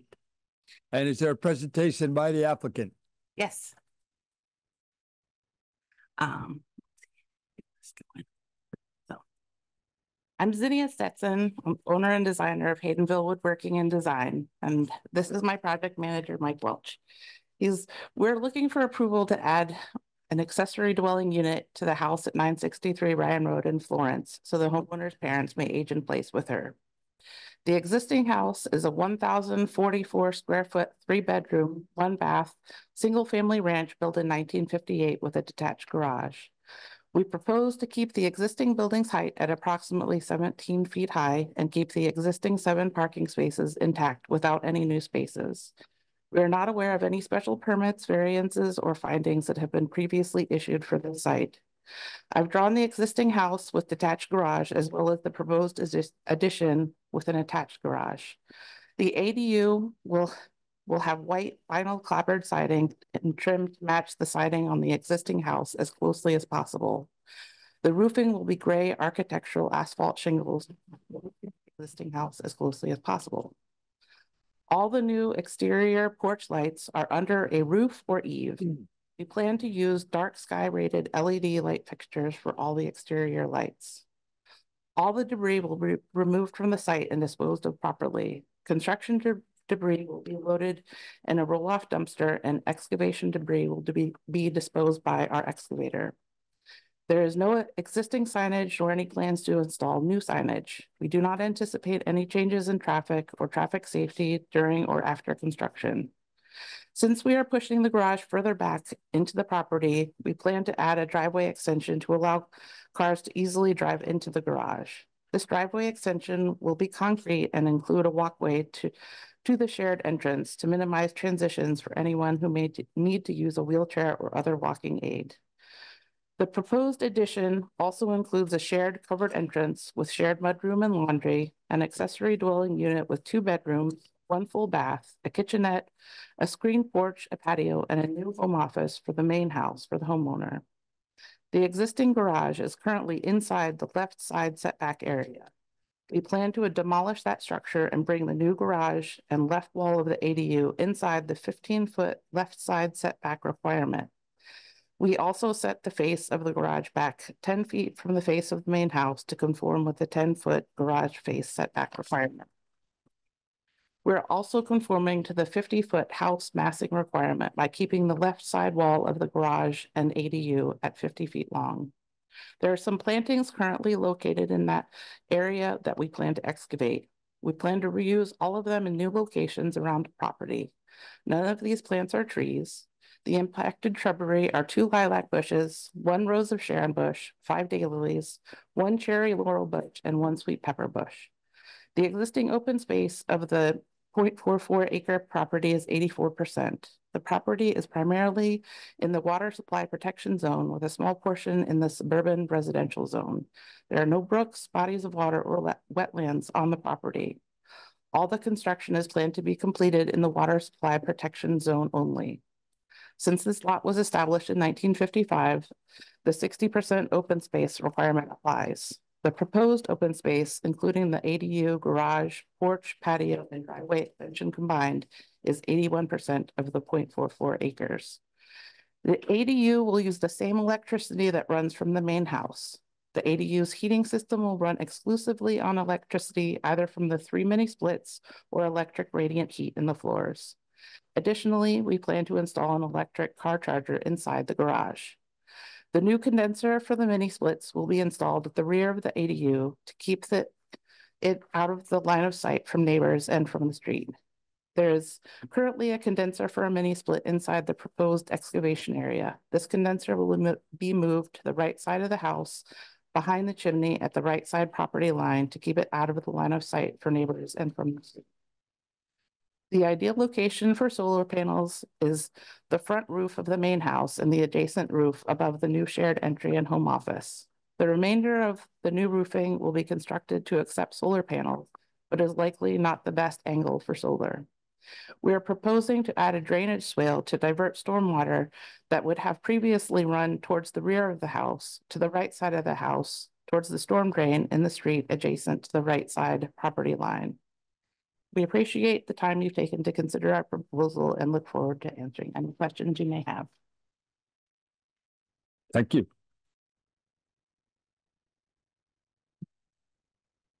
Could you repeat those open space figures for me one more time, if you can find them? The current open space is 84%, and we're reducing it to 81%.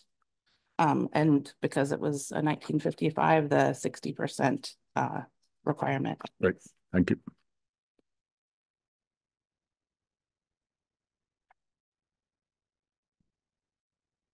Questions from board members? You mentioned that the drainage now is going to be sheet flow or run into the storm drain in the street. So we're gonna, right now, let's see if I can pull this back up. Right now the water drains, so right now the water drains from the back of the house, and kind of just all comes forward into the street. Yep. And so because we're closing off in the garage and the house, we're gonna create a swale to keep any water from backing up against the back of the house and pointing it towards the storm drain that is right at the end of the street there. Right. Can we do that? What's the stipulation about water not leaving someone's yard and entering city drainage? So typically you can't have more offsite flow than existing conditions. So DPW did look at this. I don't know if they looked at the roof lines, but they didn't have any comments on this application. They were concerned about that. But the whole, I mean, the roof line for the addition will be pitched differently, right? The cross gable, right? Yeah. So we are just talking about the front the existing house anyway. So I think that should be okay.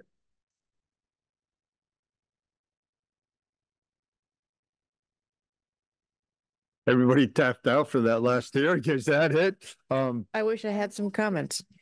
Yeah. Oh. Right. Yeah, I don't have any comments or questions. I reviewed it all ahead of time, and your timing was, it's a nice presentation. I think it's a nice project. I don't think you should show my parents this.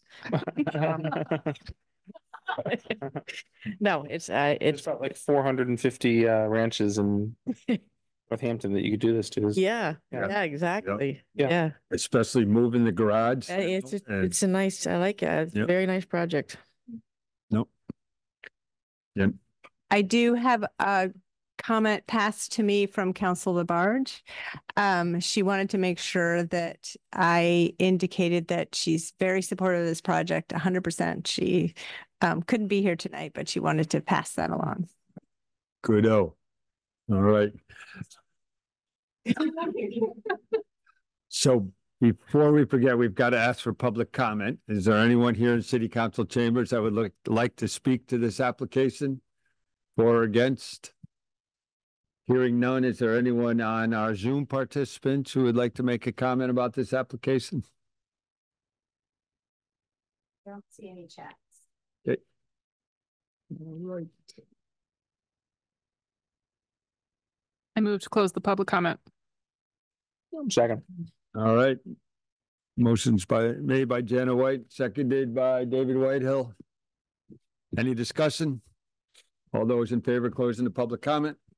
Unanimous. Okey-doke. Is there a motion? Want me to address again? 963. 963. I move to approve the site plan to add an attached second unit at 963 Ryan Road with no conditions. Second. All right, motion's been made by Jana White, seconded by Melissa. Any discussion? All right, all those in favor? All right, none opposed, it's unanimous. Thank you, folks, for coming. Good luck with your project. Thank you. Haydenville woodworking's been around for a long time, right? And there's different iterations. Yeah, Landsodis, owned it. Yeah. And I bought it from him. Very good name. Yeah. Reputation. Thank you. Yeah.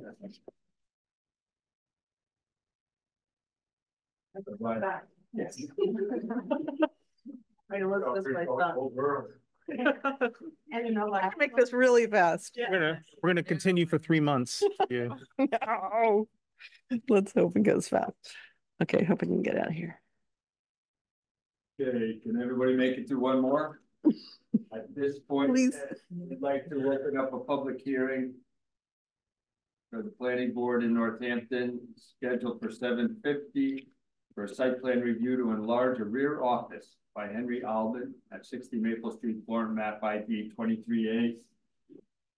I guess. Map ID 23A-038, record LU -24-6.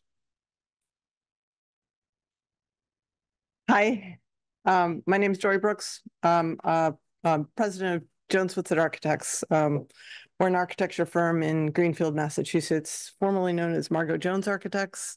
We were in Greenfield since 1984. We've grown out of our third story walk-up, and we're now 16 architects, and we've been looking for a couple of years for a place to move in Northampton and Florence area. So we found a site, 60 Maple Street, in downtown Florence, which is walkable and has bagels and is pretty close to my house, which I'm excited about. Bagels, it has bagels. There's no bagels in Greenfield. It's in the ordinance. So we're excited to have purchased this property. It's on Maple Street. And I'll say it's Jones Whitsitt has not purchased a property, but my business partner, Christian Whitsitt, and I have formed an LLC. So it's W&B Development is the actual applicant. Jones Whitsitt is submitted.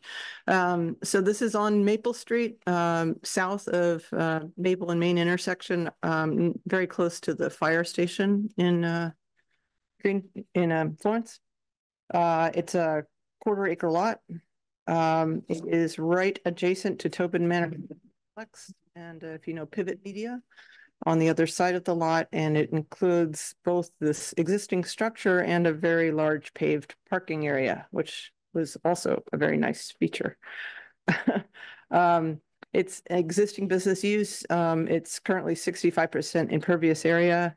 It has 8 legally striped parking spots and 6 spots that are striped, but are actually in a non-parking right-of-way area, an easement that is prohibiting them actually being used. That was not, we were not aware of until we did the investigation prior to purchasing the property.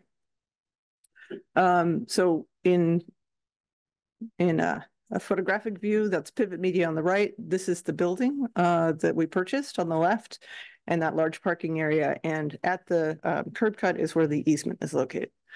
Our plans are to take this 1854 building. The first part of the building is the historic part of the building, in my view, historic. The addition at the back is not original to the building. I don't know when it was built. And it has a lot of dysfunctional qualities to it. Bad flooring, bad crawl space, low ceiling heights at the second floor that are, not acceptable and wouldn't work for us. So our intent is to demolish the additional part at the back, preserve the front, improve the front with significant energy upgrades, remove the boiler, remove the oil tank, and then make an addition. So the existing site is here. The easement is this pink area. The existing building footprint is 1,600 plus square feet. The addition that we would remove is to the back. And then the addition we would be adding on would take that location and create an L-shaped building, essentially from that addition location across to the right with a full basement and a two-story addition with a one-story section of that addition. And we've kind of oriented it this way in order to really honor the historic building by setting the new construction back a ways from the street. The site has a really nice planting area between the existing building and the street front. So we actually intend to improve it and significantly. A lot of it's dead and overgrown and in bad shape. So we're keeping the healthy elements of it. And our intent is to put a new grading plan in place to improve the accessibility to the building. And then move the parking from where it's currently located essentially over to the right. So maintaining a sort of same orientation. So you would still drive in the curb cut. So there's no new curb cut and still have access to park. And we would still get 8 spaces, including 2 at an EV station. And one of those would be a handicap accessible space. And the design of the building is meant to be different, but complementary of the existing. So a modern take with a shed roof that will be sloping from the east to the west. Again, the Tobin Housing Project is behind the building, it kind of wraps around it on 2 sides. There's a storm structure there. The parking lot kind of slopes. I should go back and show you that. So the parking lot currently sheds water both back and forward. We're not planning on replacing the parking lot. We're just going to cut it at this point, but in the future, we'd probably end up having to repave it. We don't need to at the moment. So we've been, even though we're actually reducing the amount of impervious surface, we are planning on putting an infiltration structure behind the building where we're sloping most of the water to pick up what we have coming down off of that shed roof.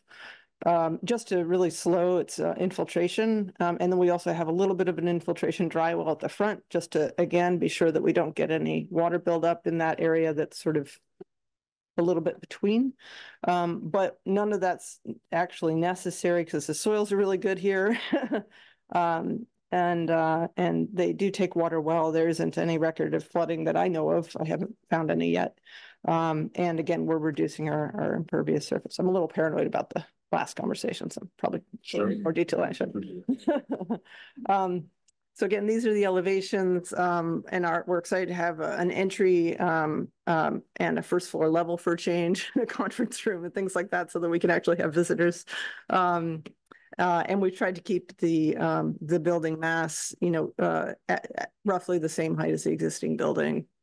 And that's the general take on it. This is a kind of a very preliminary massing to give you a general idea. We're working with Abound on the landscape. They did the project in front of the Hungry Ghost Bakery, all the herbs and everything building up. So it's kind of intended to be that kind of a sculptural reorganization of the site. And then sort of a nice buffer to the parking area and a different access point in. So that's the general take on it. And that would be generally the front view, though we're still working on any details when we have time. So you're peeling off the existing ramp from the front and then just making a graded slope entry for the accessible ramp? Yeah, to create an accessible approach that way instead, so that because ramps are generally unsightly maintenance nuisances. Sure. And between the 2 buildings back there, it's a 2-story long light clerestory, a window of some sort. That's actually going to end up, we're going to break that. That's a storefront system that's going to go, because I'm sorry, I should show you the plans, but I didn't think they mattered too much here. But if you can see here, what we intend to do is have a 2-story high opening at a stairwell in that area. So that window is essentially stretching. We've now decided to break into 2 windows for cost reasons, but it's opening up to get light directly into both floors of our office. It's an open plan office. It would be an unusual feature in Yeah. downtown North in Florence, for sure. Mhm. Probably a more modern feature. Yeah, we have sort of Like- pendant fixtures in that window too, so you'd see it, so it would glow a little bit. I'm sorry, my brain's moving a little bit slowly at this point. So the curb cuts all the way to the right of the site and people are coming in through that easement to park on the left. That's the flow. Yeah, that's currently how it already operates. So we're shifting it from essentially where that 1-story building is. That's where the parking currently is aligned, and we're just shifting it over slightly. That easement, Pivot Media has their actual own road on the other side of the building and to the back. So I don't know why there's an easement really, because they have a route. But I thought perhaps that easement had something to do with fire department needing to be able to protect the housing. Tobin House. Yeah, that would be my guess. So I'm not 100% sure on how that was established. Nobody seems to know, but it essentially would allow you to loop around Pivot Media.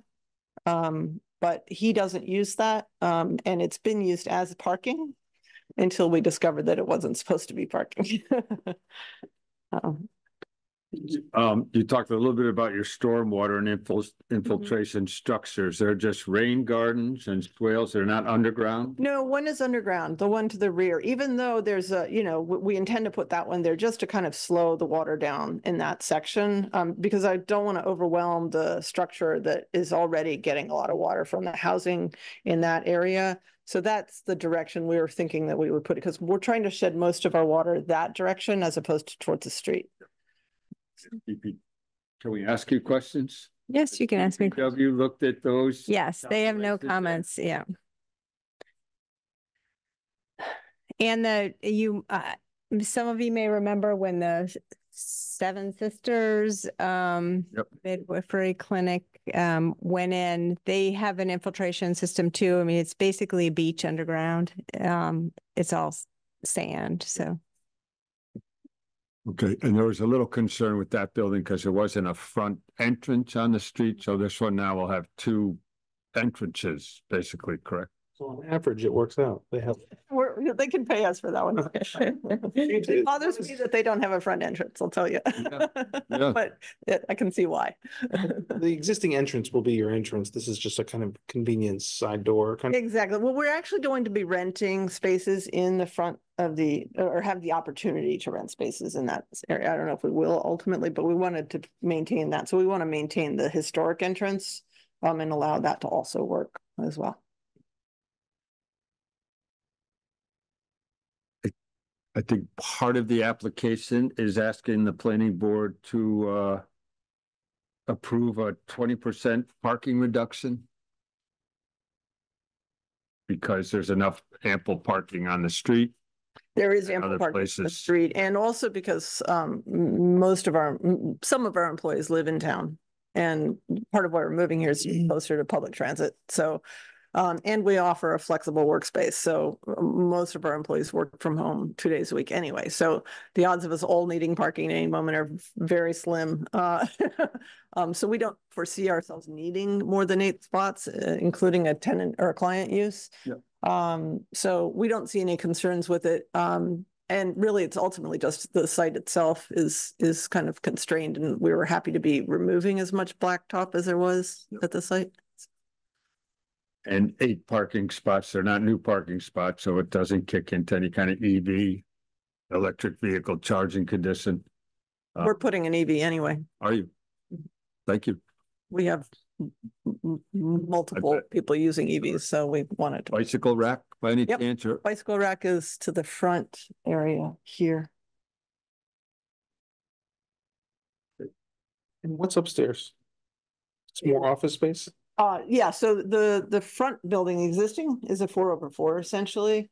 And we're taking over 2 of those elements and connecting to our part. So it's just our whole office is essentially open.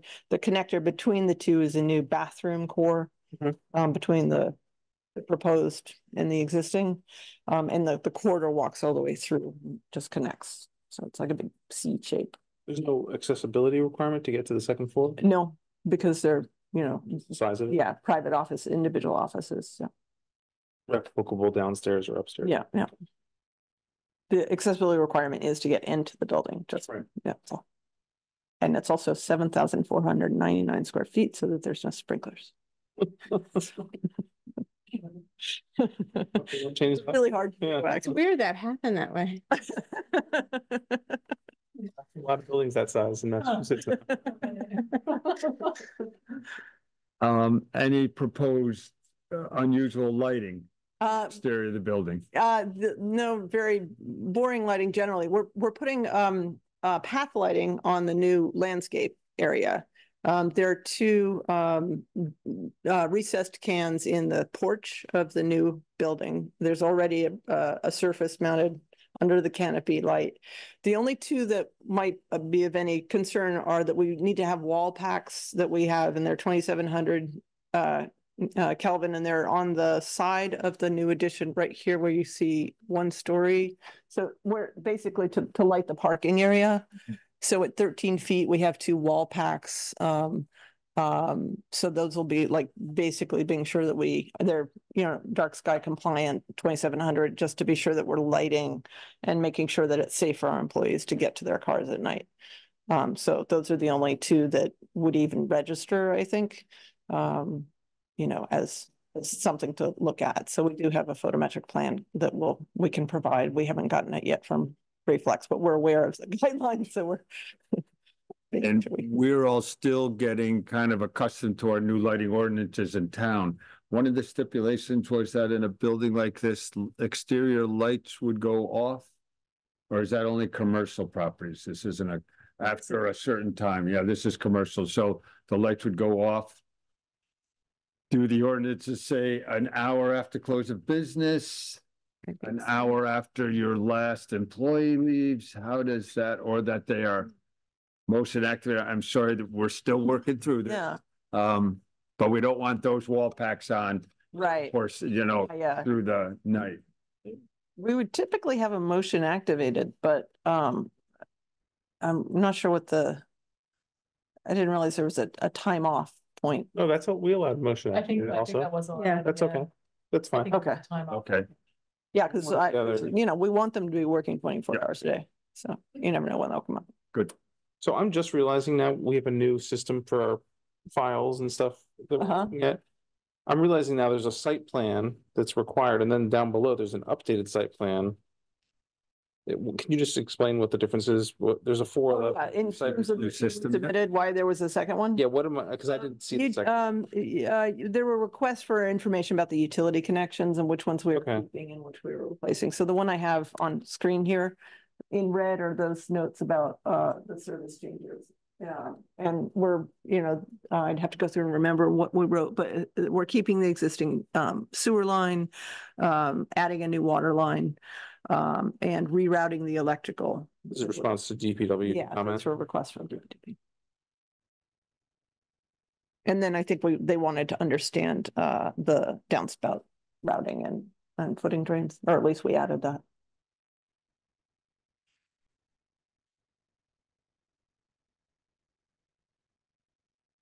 Are you gonna have any shocking sculptures in your garden? I hope so. I hope so. There's an existing sign that we've kept thinking we want the ability to put a sign in, but I really don't like the sign. So I'd like to make a sculpture instead. Great. Something metal and shocking. Are you also going to have a giant flag that just says yes? Thank you. All right. At this point, just for the public record, we'll open it up for any comment. We don't see anybody here in city council chambers. Is there anyone from the hybrid world that wants to join in? Nope. Okay. I'm sure it's just because we're so late that They're still there. There's still time. I would move we close public comment in that case. I don't think I have any other questions for the applicant. Stacy, second. Okay, motion's been made. Is there a second? Oh, Stacy, thank you. Motion's been made and seconded. Any discussion about closing the public comment? None, all those in favor? Unanimous. Thank you. Carolyn, did you have a minute to note a few, well, here we go. Just in all transparency, normally staff of the planning office, Carolyn gives us some recommendations and some proposed conditions, but because the applicant has turned business with the Office of Planning and Sustainability, I passed. they had to demur from this one, so it's totally on our shoulders. Which I think we can manage it. This is a very good project. I think all the information that we need is here. DPW has reviewed their minimal stormwater plans and their utilities. The conditions I heard is that it's not really a condition, but within the motion, we're granting the waiver of a 20% reduction or the request for a 20% reduction in parking. Was there anything else? We have our kind of standard condition that the applicant shall submit the lighting as built, indicating that the lights installed meet the standards for full cutoff. Yep. 2700 K or warmer, no offsite glare. Very good. Thank you. There are no trees on the property, so we don't need to talk about tree protection. I don't know if you've proposed to plant any trees in the front of the, yep. But there are no large existing trees. No large existing. There's a small Japanese maple we're protecting. Okay. And then there's the boilerplate. If you have an underground infiltration system, you'll have to deliver a management plan to the DPW, and that's also recorded in the registry of deeds.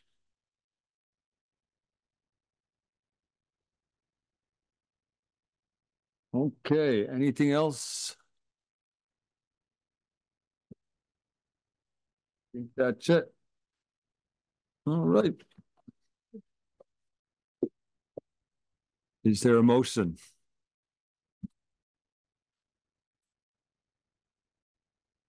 I move to approve the site plan at 60 Maple Street with the conditions specified. They're 20% oh no, as-built lighting. As-built lighting. And accepting the waiver of the request for 20% parking reduction. Okay. Motions and stormwater? Just no, there's no stormwater other than for the DPW, the stormwater management plan has to be submitted to the DPW and recorded in. Well, this one, no, because it's not a major, it doesn't fall, it's not a separate permit, separate stormwater permit. They did not request that. But it's an underground infiltration system. Right, but it's not connecting to their lines. It's very complicated. It is very complicated. I'm learning after 20 years, let me tell you.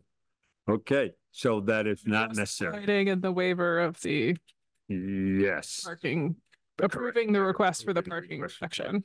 Correct. Second. Somewhere in there was a... All right. Thank you. Motion's been made by Jana White and seconded by David Whitehill. Any discussion? All those in favor? Thank you very much. Good luck with your project. Support downtown Florence.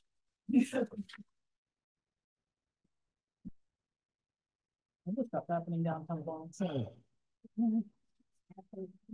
That building's going to go up and people are going to hope that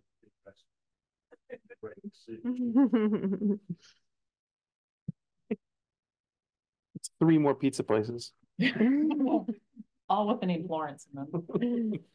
Florence pizza. So, Carolyn, did we have some administrative duties? Carolyn, did we? We have 2 A&Rs and minutes. Bye-bye. Thank you. Okay. We can read you know, you've had your camera on this whole time. I've had my camera. Yeah. Yeah. You know, okay. That's fine. Okay, so let's look for the A&Rs. Okay, I have an idea. So, we're gonna do a little show and tell at the same time. Hubba, hubba. Okay.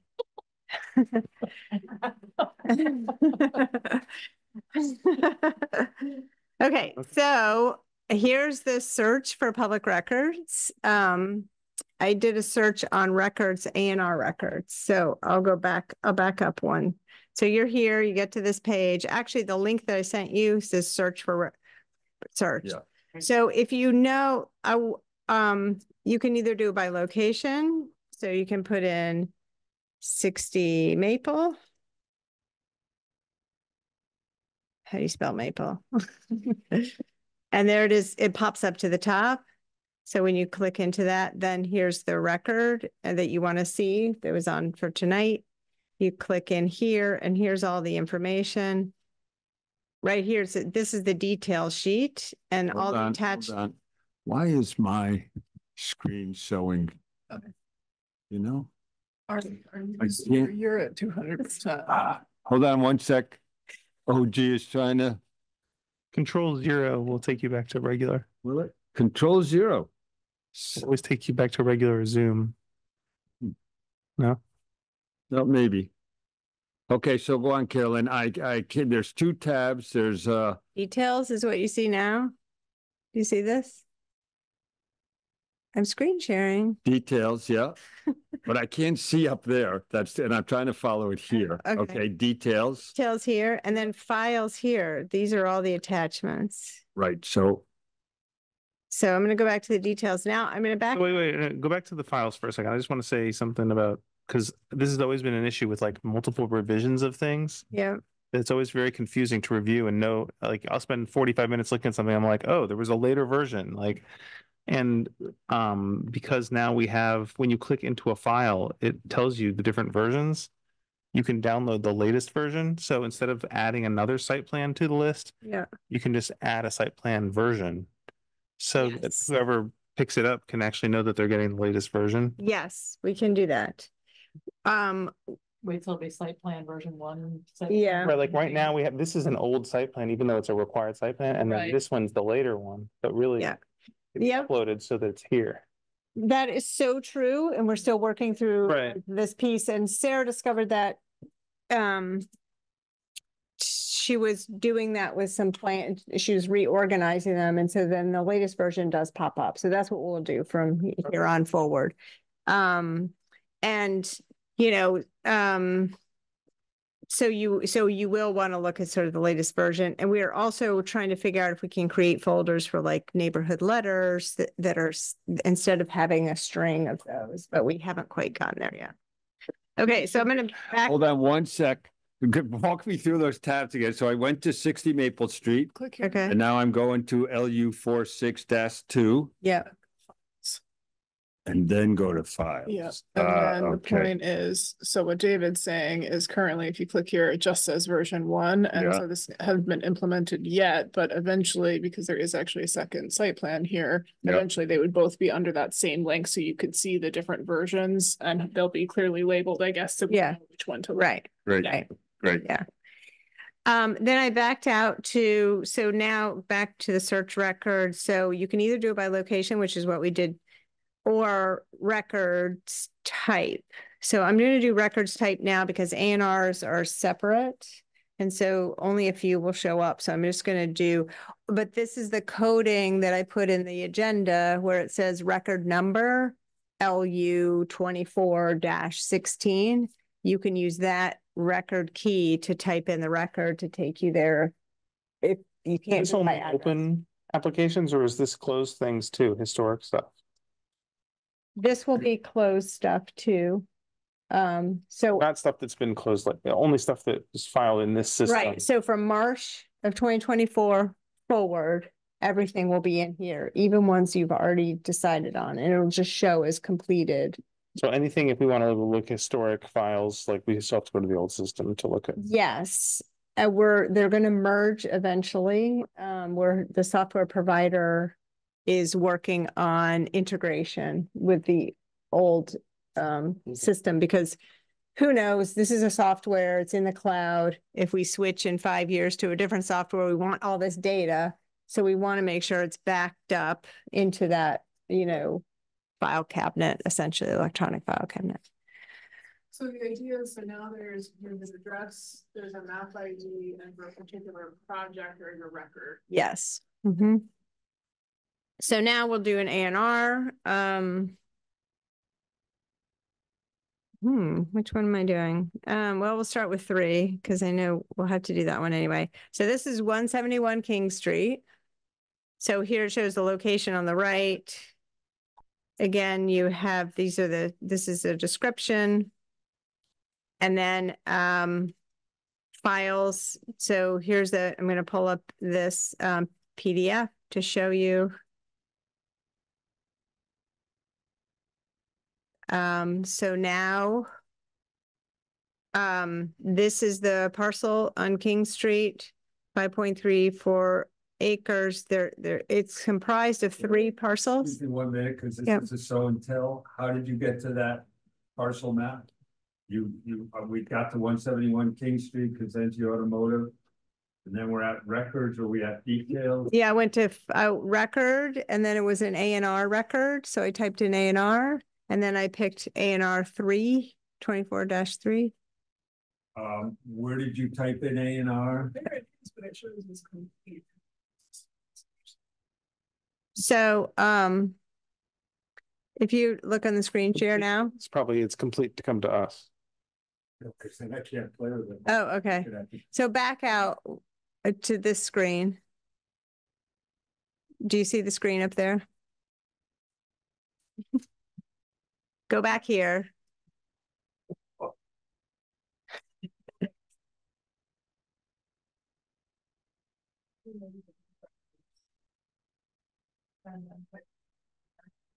Any A&R.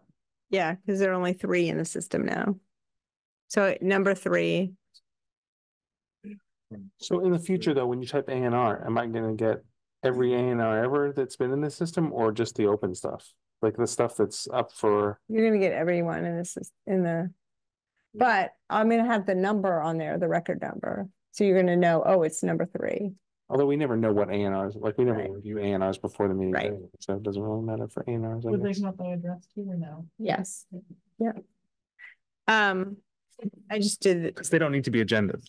Right. They need to be on the agenda, but they're not a public hearing. So now, you go to the files. Are you there, George? Because of my helper. Right.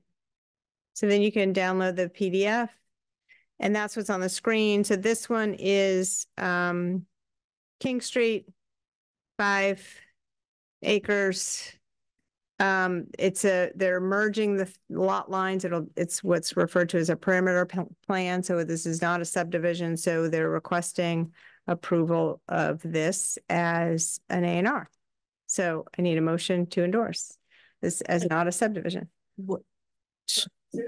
Yeah. So what are they trying to There are separate 3 it or lots, There's and they're merging. Oh, And so it's going to be a new lot is the one single lot. 1 lot. Okay. Okay. I never realized that was 3 lots there. Yeah. So there's the bottom of King Street that goes across. Yep. The lot on the right, the furthest lot on the right is not part of this complex. No. Whose is that? Standard Trust, so that's part of Foster Farrar. Right. So it's just in the sort of heavier line in the middle.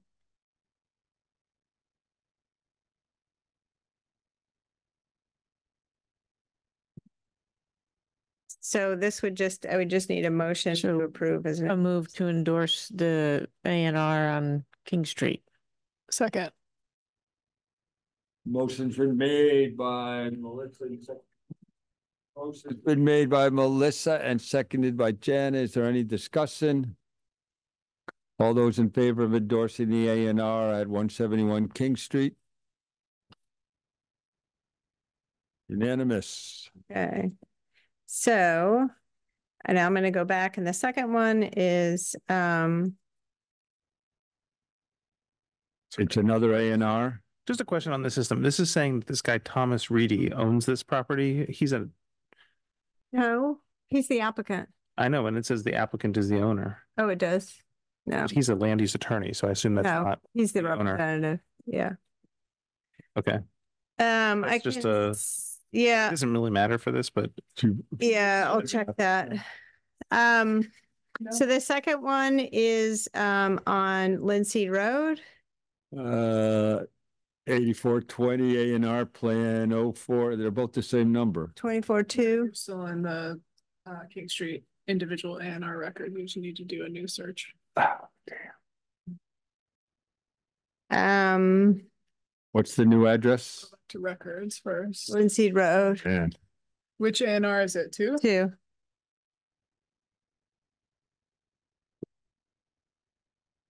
Or wait, we did 1, 2, 3. Yeah, 2. Did 3 already. Yeah. 24-2. Randy. Mm-hmm. So this, they're dividing the barn off from the house. They both meet the minimum lot size requirement. The frontage it has to meet the frontage for Hatfield, not Northampton. So they have to go to Hatfield also. But most of the land is in Northampton, so the board approves it for the Northampton portion as not a subdivision. Didn't we do this one at the last meeting? This is at the end of Linseed Road? I thought we approved this. There was a new one. Hold on. Why am I not seeing this one? I never saw this one. I wasn't at the April 11th. He did one with legislative matters. Yeah. There was one on the other lot. It's right next door. I think that's what you're thinking of. Yeah.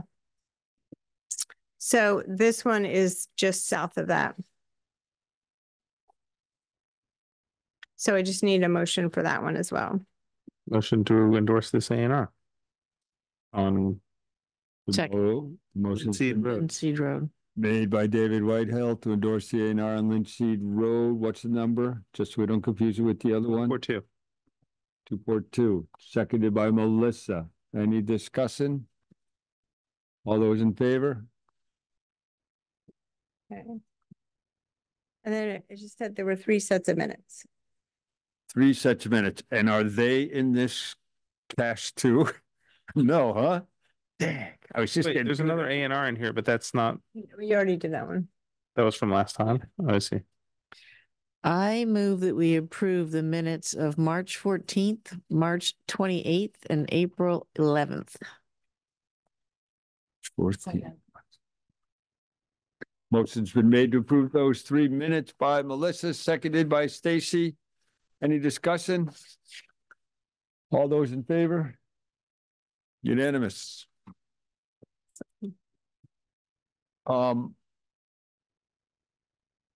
Adjourn? Move to close the public hearing? No, adjourn. Adjourn? Oh, right. Yep. Motion to adjourn at 9:35. Motion's been made by the chair and seconded by Stacy. All those in favor? Aye. Stop. Hold on. Back when we could just close our Zoom windows.